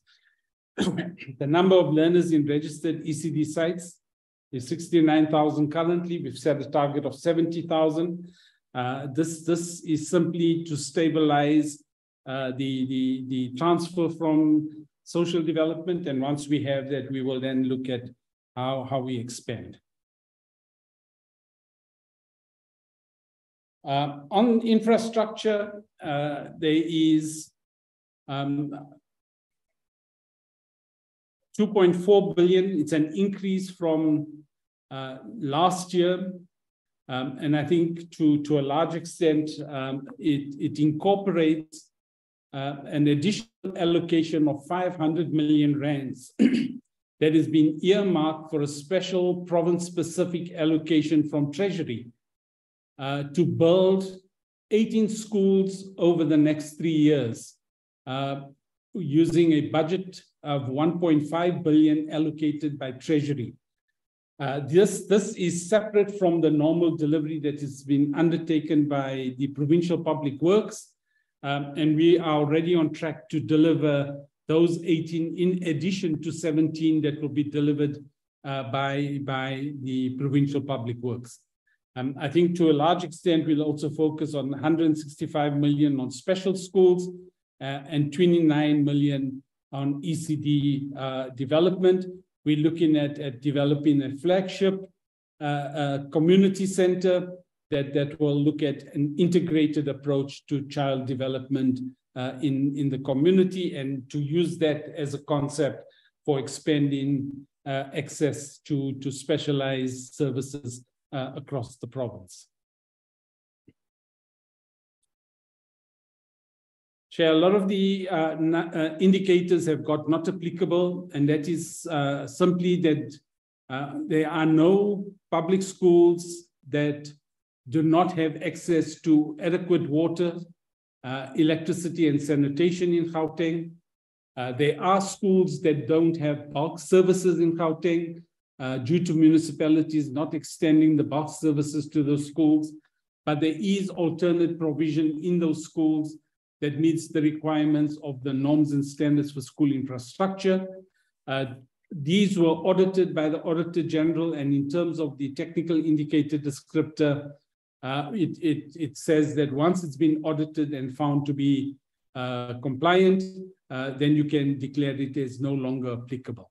I think this has also been double-checked by the Department of Basic Education, and they also confirm this claim. The number of schools where scheduled maintenance projects are to be undertaken, we're setting a target of 400. And then the number of classrooms to be refurbished as smart classrooms. These are classrooms that will be e-ready for rollout of electronic boards and teacher laptops and support materials is 350. Chair, in terms of examination, I think there is also a portion of payment to the ETDB CETA of 125 million for teacher development as per the Skills Development Act and levy provision. And then professional services is 430, special projects is 1.5, external examinations is 559, and in total the budget is 279. I think these special projects of 1.5 billion includes all the youth development programs in the province as well. The targets that we've set here is that the matric performance, we are setting a target of 87.2%, an improvement of at least 2.5%. We are hoping to at least 44% bachelor rate. We want to get at least 17.5% of learners achieving 60% in mathematics, and at least get 21.5% of learners writing physical science to achieve 60%. The number of secondary schools with a pass rate of 60% and above, we've reached 881. I think we have got less than 25 schools in the province that fluctuate between above 60% and below 60%, and we are working with those schools as part of the underperforming program. In terms of the youth development aspects, so we are hoping to target 10,000 school learners in terms of career guidance and information sharing. And then youth in structured skills development program, we're looking at 3,000. And then youth benefiting from workplace experience, we are setting a target of 2030. And the number of bursary allocations to youth will be 1,000. That will be 1,000 new overall to the existing target that we already have. I think we remain under tight budget pressures. Expanding pre-grade R services in poor community will require additional funding over time. We need to address the growth in learner numbers and the shortage of learning spaces. This is leading to overcrowding in some high pressure areas. And infrastructure funding in respect of maintenance and major rehabilitations need to increase over time. Chair and the MEC, I think I'd like to hand back. Thank you.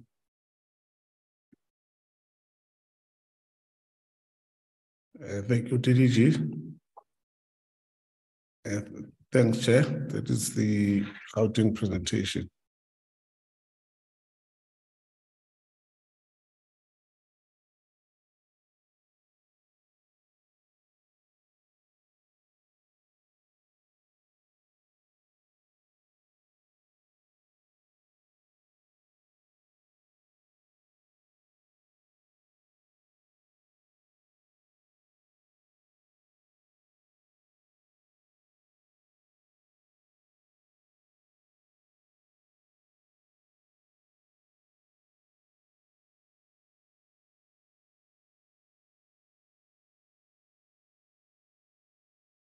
Chair? I think Chair got cut. Can I maybe kindly request Honorable Ndongeni to take over in the meantime?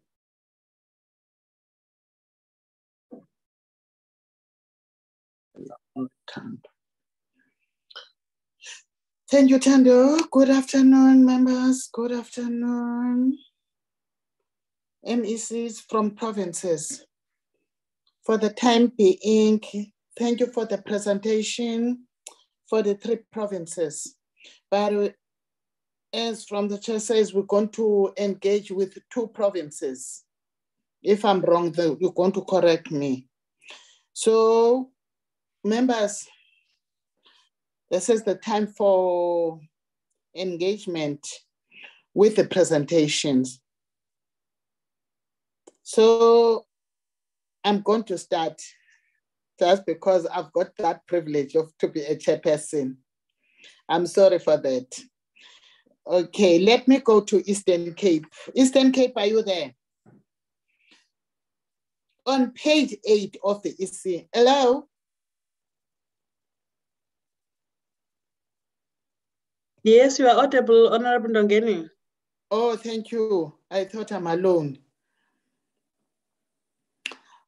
My question is on page 8 of the EC Policy and Budget Speech 2023-24 notes, the department will continue to ensure the provision of the appropriate package of support to viable secondary schools in quintile 1 to 3. Can you please elaborate on successes and challenges linked to the provision of the appropriate package of support? The second one, elaborate on how the viable of a school is established to be a recipient of the appropriate package of support. Still on page 8 of the EC Policy and Budget Speech 2023-24 notes, the process of rationalization of schools is complex. Therefore, the rationalization process will be informed by a provincial education plan based on needs assessment and emerging trends. Infrastructure revitalization and development will be aligned to the rationalization process. Page 6 of the EC Annual Performance Plan 2023-24 notes, the department will continue to develop a plan for rationalization of the school in the province. I'm sorry about that. The rationalization process aims to improve opportunities for learners by placing them in schools that are equipped to provide quality education. Second, school landscape plans have been put in place to ensure that the rationalization process is implemented orderly to make sure that learners have access to quality education within school in the same circuit. In 2023-24, the department is planning to rationalize 259 schools. Can you please elaborate on the mentioned provincial education plan and the infrastructure revitalization and development as aligned within the rationalization process? Still on page 8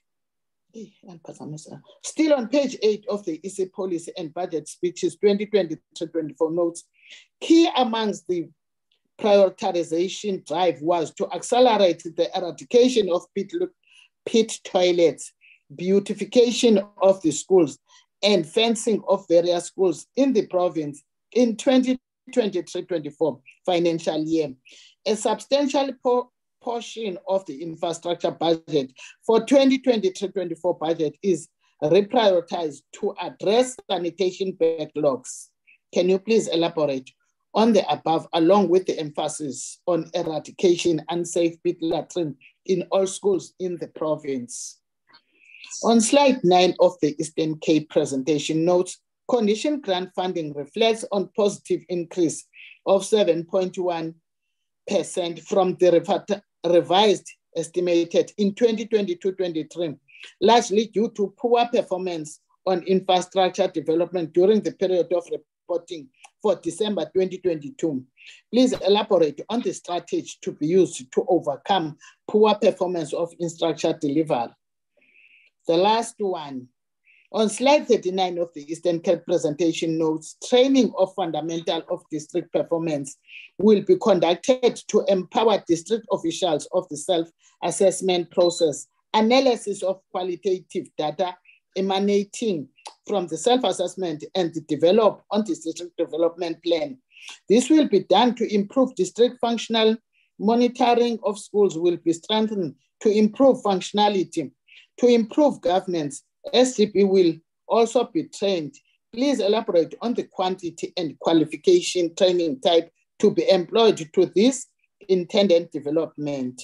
And please share if there are any relationship with the higher education to produce publishable in the research focus on the desired outcome from the training district official and SGBs. Let me go to Free State. I'm a chair for the time being. The chair will go to take. Yeah. Thank you, Chair. But let me answer these two questions for Free State. Slide 9 of presentation of the Free State budget 2023-24 notes the department is not in a position to fund its software fully.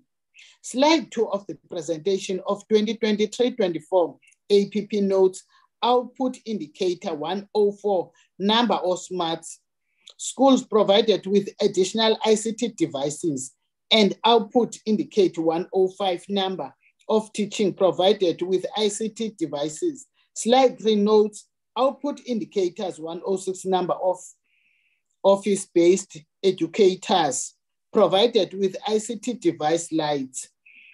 4 notes output indicator 201 number of schools provide with multimedia resources. And then noting that the department is not in a position to fund software fully. Is software funded alongside the ICT devices and multimedia resources provided to the school? The last one, page 63 of the Free State APP states our schools are piloting the teaching of coding and robotic in the foundation, intermediate and senior phase. And the department is gradually increasing the number of schools offering the technical and occupational stream in fostering the attainment of skills for a changing world. The focus of our training will target teachers as a strategy to ensure successful and smooth implementation, as well as prepare learners for the much needed technical skills for changing their livelihoods. How is the software funded and needed to successfully deliver the coding and robotic curriculum across phases? Thanks, Chairperson. You can take it now. No, thanks, Honorable Ndeni, and thanks, members. I got cut off out of the meeting, but I also want to just check some few things with the two provinces. One is the challenges with the second chance matric program. In most cases, students will say that no, once you fail matric, second chance, some schools do not allow that. They say you are over age and over the other, you know. What are the challenges with it? And what kind of solutions, you know, did you introduce? And then what's the progress? And also the performance of the students, the second chances, you know. And then the other the thing with me is the early childhood ECD migration. So with the ECD migration from social development to education to basic education, what I'm talking about, because you know the ECD some years ago, before they were transferred here, in my village, children will just be taken to school to go and play. and you know, playing with tires and things like that.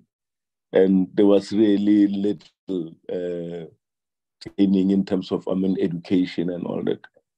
Now, when these children are integrated, what are the challenges? What are the gaps, especially matters related to systems and processes? What were the challenges? And if you are, as a province, asked to design this thing, the integration, what are the things that you will introduce, or things that you think are not working for you, or are a hindrance? Because, you know, we are dealing with the youngest members of our society, you know, what we refer to as future citizens, you know. Their education is very important, because these are the people who will be running the country when we are gone. Now, I just want to check again with the underperforming schools. I know there are provinces where there are non-performing schools. Underperforming is something else. Non-performing schools is schools where everybody will fail matric this year, second year, and you find that there was just no pass from that school in the last 2 or 3 years. I know of such schools in Limpopo. Now, what is it that the provinces are doing, for instance, the department in the provinces, to at least to move non-performing schools to performing, or at least somehow underperforming? Because when you underperform, it means you are doing something. It's just that you might be having challenges and difficulties. But if you are not performing, then what is the use of that school? What value does the school add to the community? And what are those programs that we have in place to turn such schools around? No, my other questions will be for Gauteng when we meet with them next time. It will be because we had a visit to Gauteng during that time, not only Gauteng, including other provinces that were affected by the uprisings of July.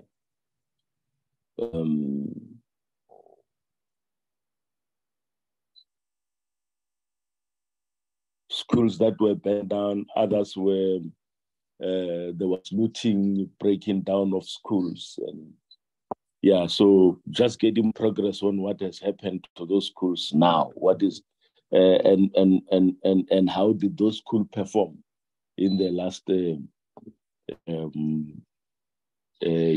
financial year? If there are other questions, members,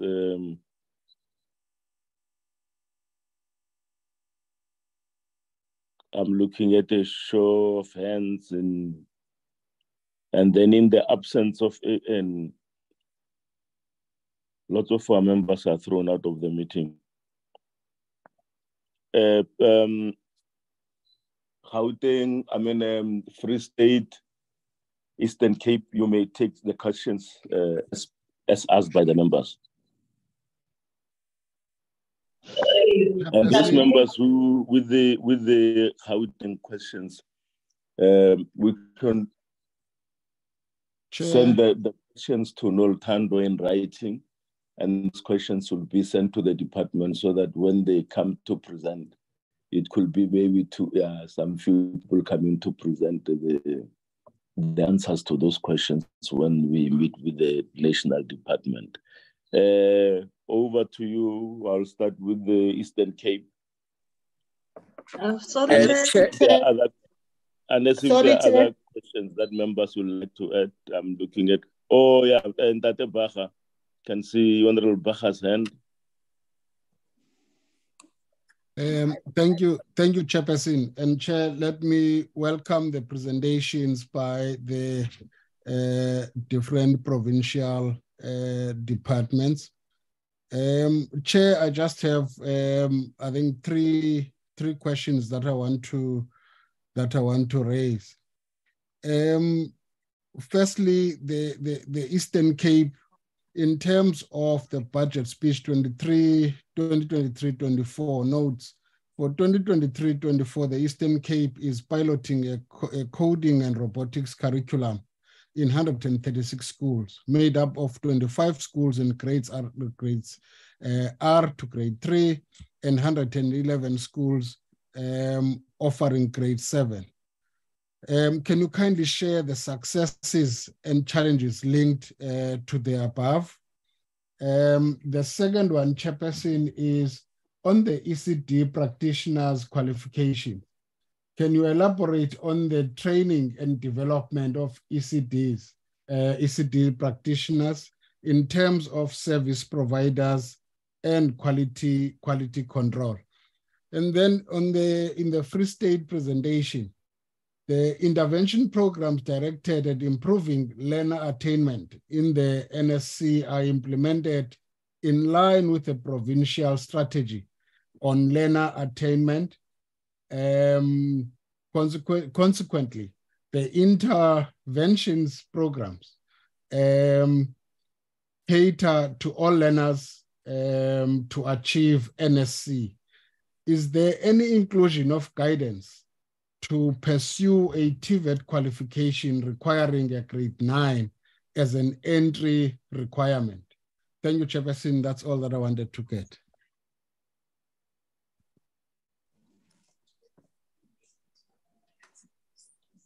Yeah, thanks, Honorable Baha. Let me check if I'm still...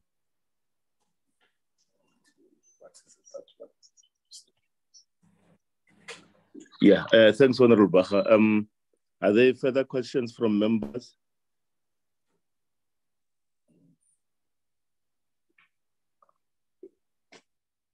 If there's none, can I give over to the two provinces to respond to the questions? Thanks, Chair. This is Gata from the Eastern Cape. Can we be the start? Can we start, Chair? Yes, welcome. Yes, Chair, allow me to bring to your platform DDG for school administration and also DDG for curriculum management. Both of them, they are going to respond to the questions. Let's start with the DDG Mchida. Through you, Chair. Thank you so much, Honorable MEC, Honorable Chairperson of the Select Committee, and to all the honorable members and colleagues in the meeting. Chair, I will be dealing with some few infrastructure-related comments and questions that were raised by the honorable members, and also touch on rationalization, but also the training of districts is one of the areas that I'm going to be touching on.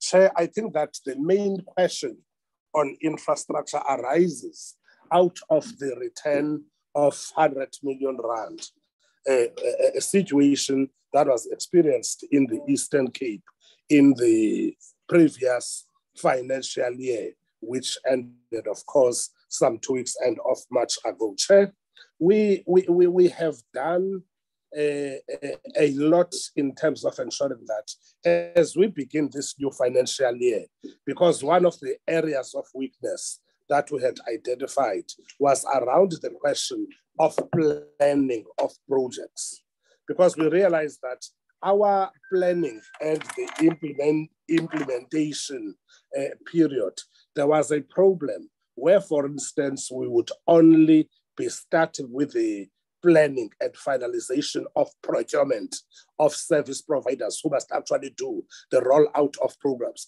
We realized that in the previous years, we had been starting to do the procurement process right at the beginning of the year. Yet at the beginning of the year, we are actually expected and supposed to be starting the actual implementation. So insofar as that area is concerned, we believe that we have done so much so that most of the projects that are planned for the new financial year are already being rolled out as we are actually speaking. But we also have established a monitoring structure in the department at the highest level of the department, where on a monthly basis, the implementing agents, which for the, in the Eastern Cape, we have 6 implementing agents that actually have a responsibility of rolling out infrastructure, that those implementing agents, the PSU that has been commissioned by the department and the senior management meet on a monthly basis to receive the reports on the issues and the challenges that the implementing agents are actually experiencing on the ground. One of the areas that we have also introduced as part of the system is what we called the tranche payments, because one of the reasons that had been problematic in the area of infrastructure rollout was the fact that we were very much slow in terms of paying the contractors, because our implementing agents would actually run out of money because of slow payment by the department. So what we have actually introduced now is what we call tranche payments, where we pay implementing in advance, of course, using the relevant sections of the Public Finance Management Act, so that there is a continuous flow of funds between the department and the implementing agents, and in turn between the implementing agents and the contractors. And by so doing, we really want to believe that there is not going to be a delay now, firstly in terms of the rollout of projects, and followed, of course, by the payment that must actually go to the contractor so as not to disrupt the construction of projects. But also linked to it is rationalization of our schools. A rationalization of schools as a project and its nature is dependent on first provision of sufficient infrastructure. Because if you are moving learners from one place to another place, it should be that you make sure that to the schools where you are taking the learners, that you have adequate infrastructure. But the second dependency is, of course, the provision of scholar transport, because in some cases, or in many of the cases, you find out that in order for the schools to move, or to learners to move from a school which is unviable to the school that is deemed to be viable, they travel or they walk long distances, which requires a scholar transport. With the fact that scholar transport at this present moment is a shared function between the Department of Education and the Department of Transport. Sometimes there are delays in the alignment of planning between the Department of Transport and the Department of Education, which causes us to move a little bit slowly until there is confirmation by both departments that transport will be made available at a time that a scholar transport must be provided, but also the provision of adequate infrastructure, because it's either it is in the form of hostel or it is in the form of additional classrooms. So those are the dependencies on which they want to call the smooth rollout of scholar transport depends. But we are working together again with the Department of Transport to ensure that the plans, our plans, are actually aligned. Then, and that also speaks to the package of support that we are providing to the schools that must be rationalized. It's either it's in the form of provision of hostels or of scholar transport or of additional classrooms. So those are the areas where you always need to ensure that your plans talk to each other.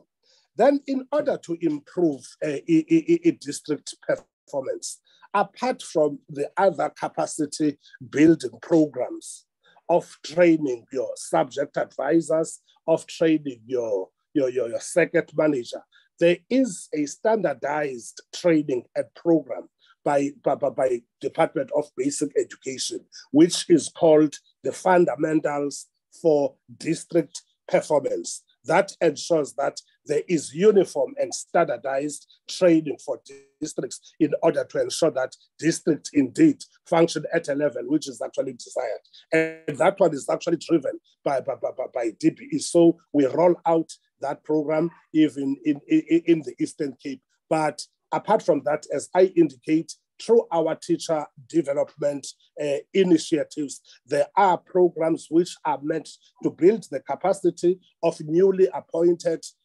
circuit managers, a program for continuous capacity building for our subject advisors, because a district and its functioning is actually dependent on the functioning circuit managers or EDOs in some provinces, and also the functioning of circuit managers. And not unless then I am reminded of any other question that I may not have attended to. I thought that those were mainly the areas where we were asked to respond. Thank you so much, Honorable MEC. Thank you so much, Honorable Chair.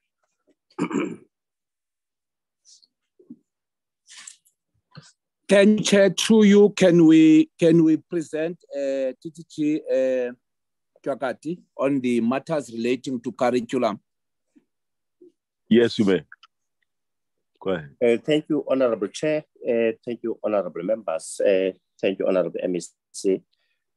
Just some couple of questions that relate to curriculum management in the department. The first one was on the second chance metric, Chair. In the case of Eastern Cape, we are not encouraging children to repeat when they have passed subjects and they are few that they've fallen short of.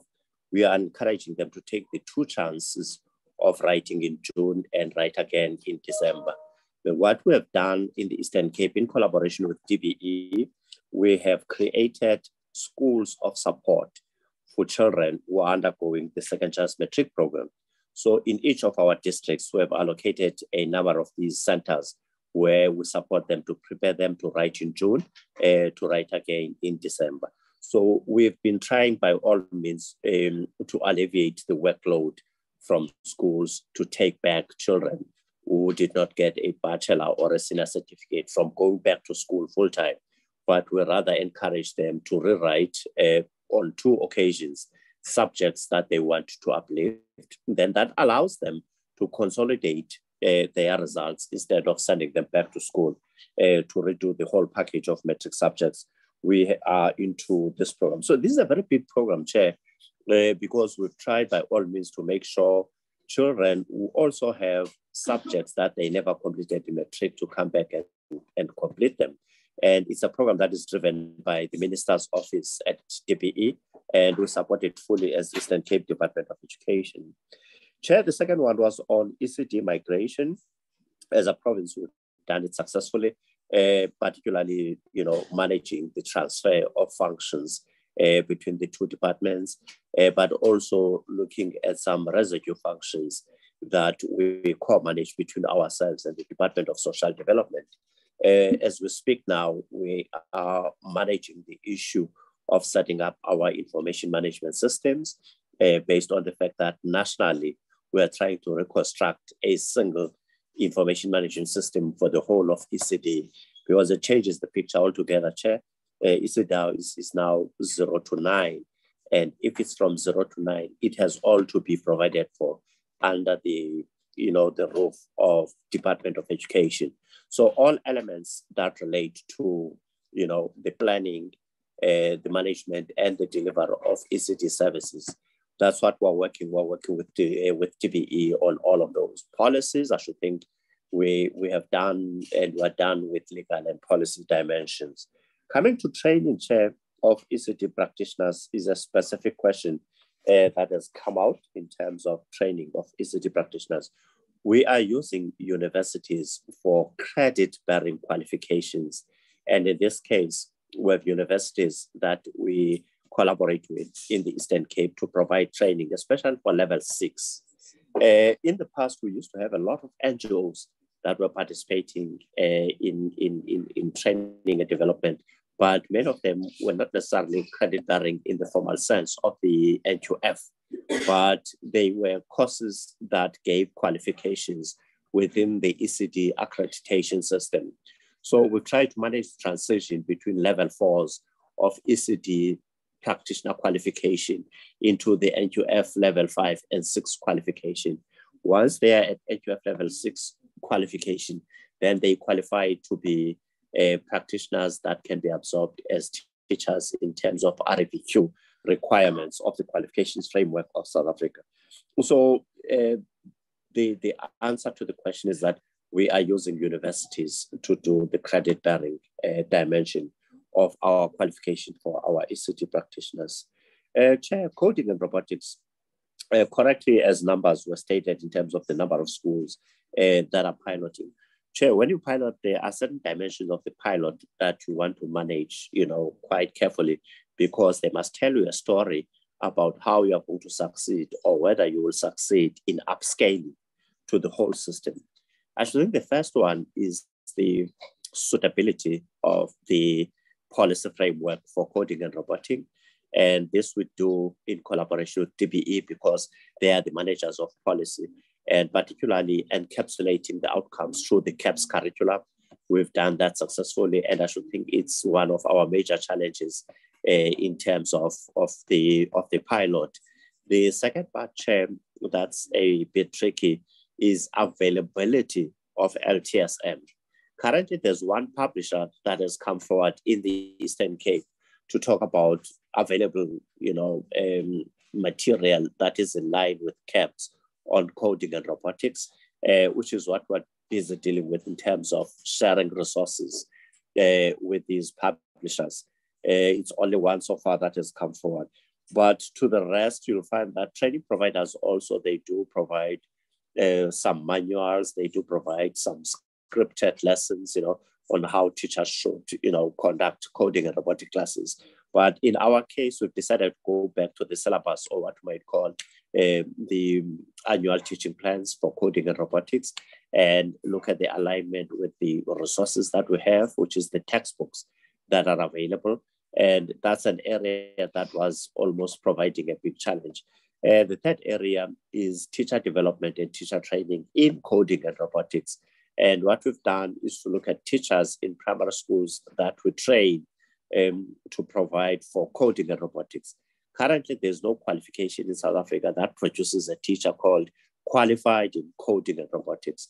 But we look at technology qualified teachers whom we've trained over the past 5 years, and we draw in components of coding and robotics syllabus that we infuse into that training. So it's almost like an area of challenge, but we've been able to prepare teachers that are participating in the pilot so that they pilot successfully in terms of that. Then the third one, Chair, is monitoring of actual delivery, which is classroom teaching and learning. And this is the case that we've built into the monitoring and evaluation framework of our subject advisors, just to make sure that there is a way in which we are able to evaluate effectiveness in the classroom. So that goes hand in hand with the assessment frameworks that were put in place, so that make sure that coding and robotics is assessed and taught well in schools. So these are almost the three dimensions that we were looking at. The last one is the funding framework and the funding scope that will arise from this. And we're looking at comparison with other technical subjects, technical, vocational. There will be anything that is outside the scope. So we've looked at funding from that perspective, and we find alignment. So it's not going to be an out of space kind of funding requirements for coding and robotics. So that's almost like your successes and challenges around the pilot. Probably take into account, Chair, the fact that it's a very small number of schools in terms of pilot, and we were looking at representation of the pilot so that it's scaled to all types of schools. It's representative of all types of schools, and we also take into account that the implications for scaling. So these are the sort of lessons that we are trying to draw from the process. We draw lessons as we implement, and we write up reports as we go into the implementation process. Chair, those are the main issues that relate to curriculum requirements for this presentation. Thank you, Chair.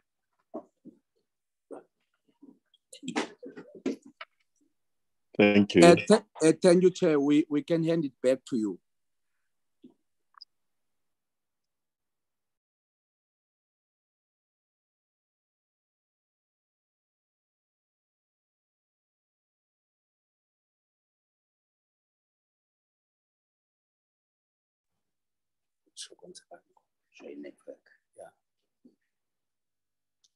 Chair, as Eastern Cape, we've handed it back to you.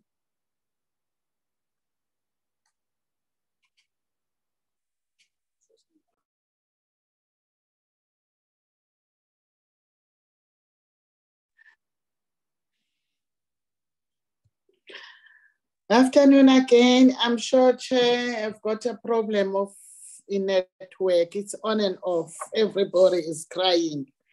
But thank you, Eastern Cape. But I'm not quite sure whether I hear about the infrastructure and pit latrines. I'm not quite sure, but I'm sorry if at all you have answered on that. Let's go to Free State. Thank you, Honorable Chair and members. This is Lady Ban again, the acting CFO. I'll be assisted by Mr. Jacobs on a few questions. The very first question on the issue of slide 9 versus the APP or non-financial.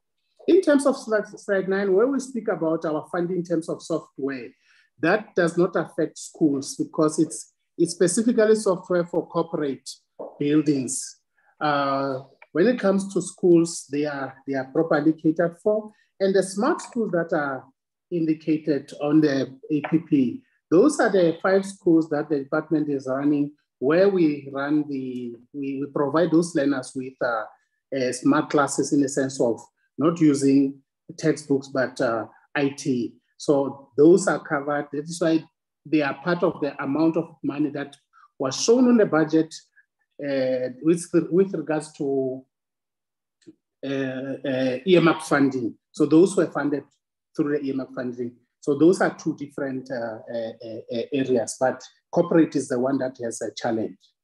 On the issue of coding and robotics, Chair, we fund this program through the MST grant, Math, Science and Technology grant, and that is specifically for the learners.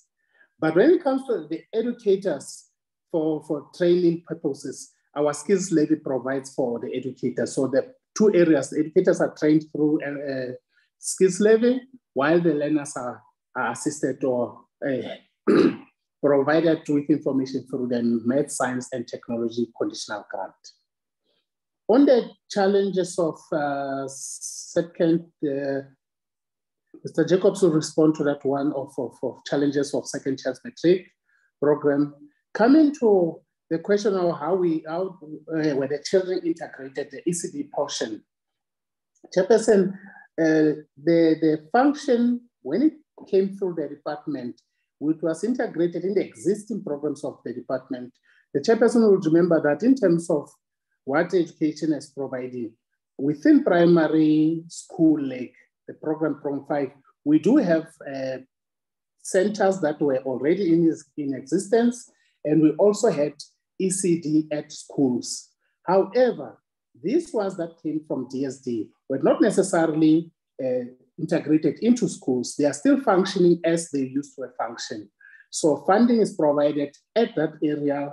Each center receives its funding through the normal transfers that we do. But the challenge that we experienced when the function came over was their record system, how they were recording their numbers, the learners, even the centers themselves. But what we did to overcome that, education uses the Education Management Information System, which is EMIS.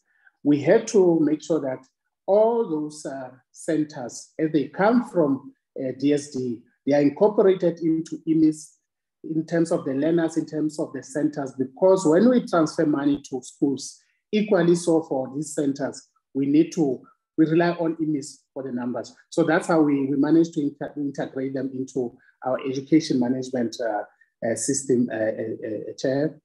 In terms of our underperforming schools program, the department on an annual basis, maybe we must start at the PSLA, the Provincial Strategy on Learner Attainment. That's our key area. After the results are out, then there are analysis of the results that took place around March or earlier than that. From there, we were able to determine the schools that are underperforming and which grades, because we include all the grades when we do the analysis of the results, not only grade 12.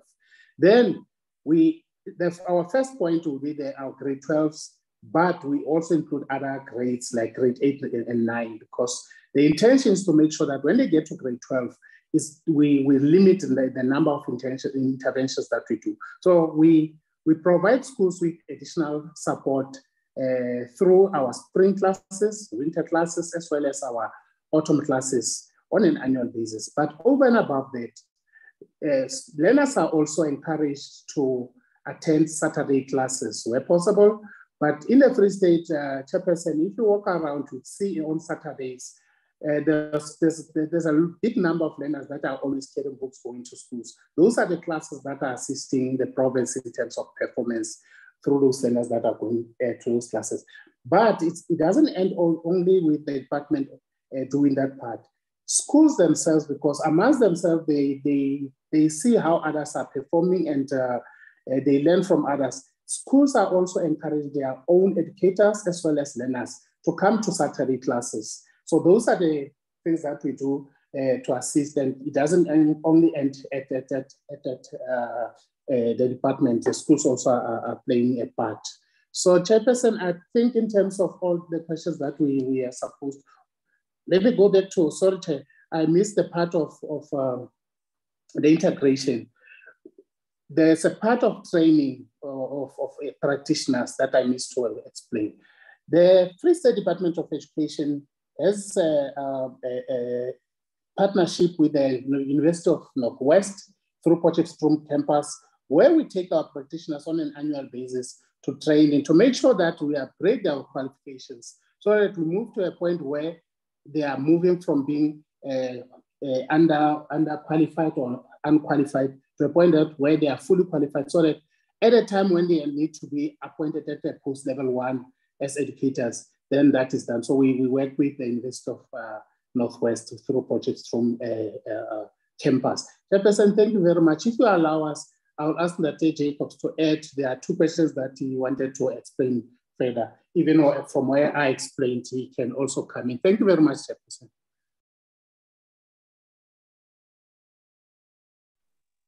Yeah, thanks. Thank you.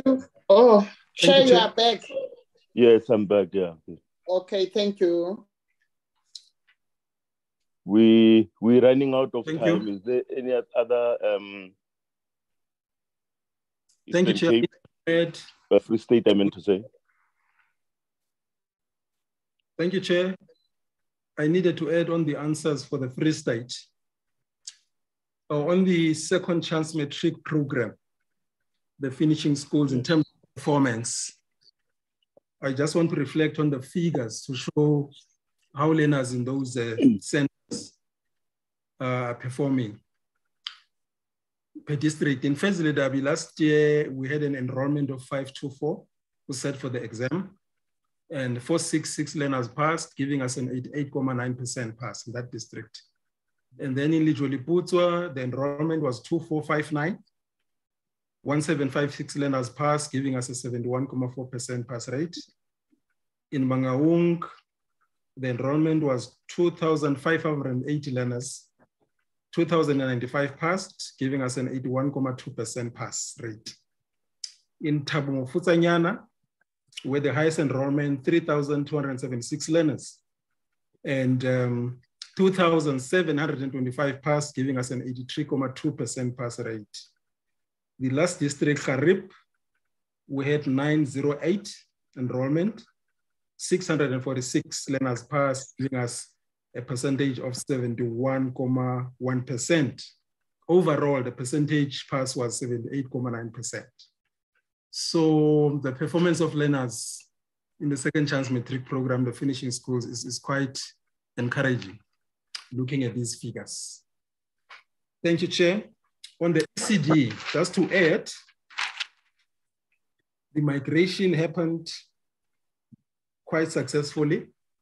In terms of progress, there's training that focuses on grade R with a focus on the curriculum assessment policy statement.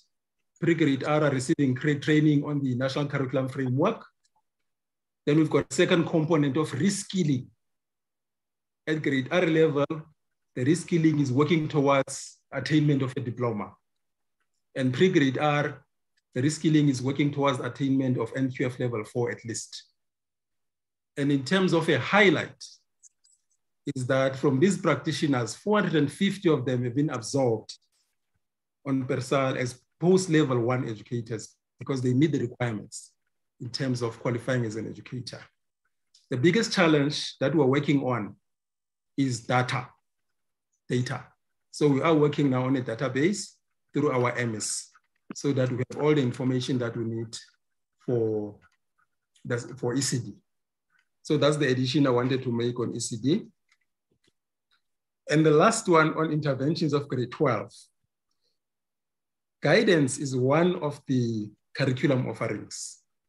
So learners do receive guidance in terms of possible career paths, whether at the end of grade 9 or up to end of grade 12.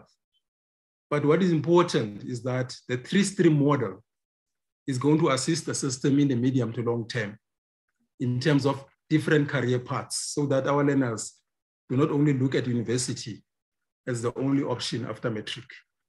Of course, this is going to require a paradigm shift at the level of society as a whole in terms of creating a balance between vocational and academic education.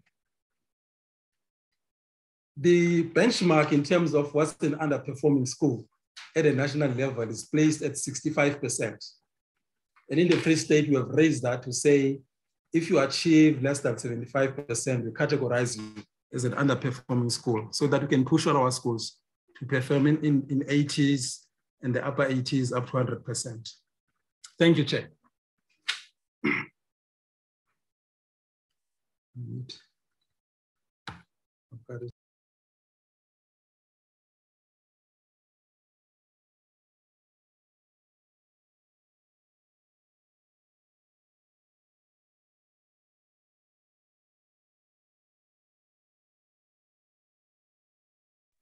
Chair.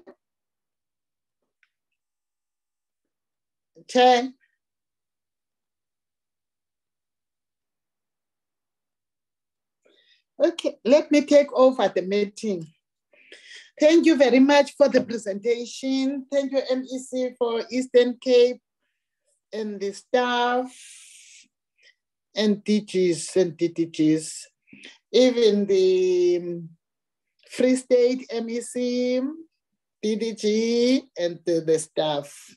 We thank you for your presentation and you avail yourself in a busy schedules, but you try to come to us. Thank you very much. DG, Mr. Mwel, are you still here? I'm back in the meeting now. Oh, okay, Chair. You can take it over because I was about to close the meeting. Yeah, we actually ran.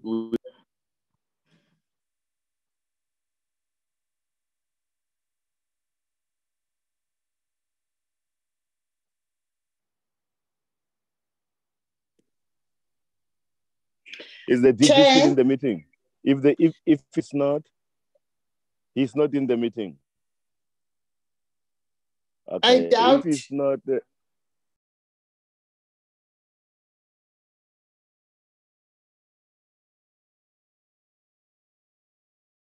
that will write them the questions and we'll send them the questions. They've actually had some of the questions that are pertinent to, to us, and that will add other questions that will be directly linked, connected to their presentation.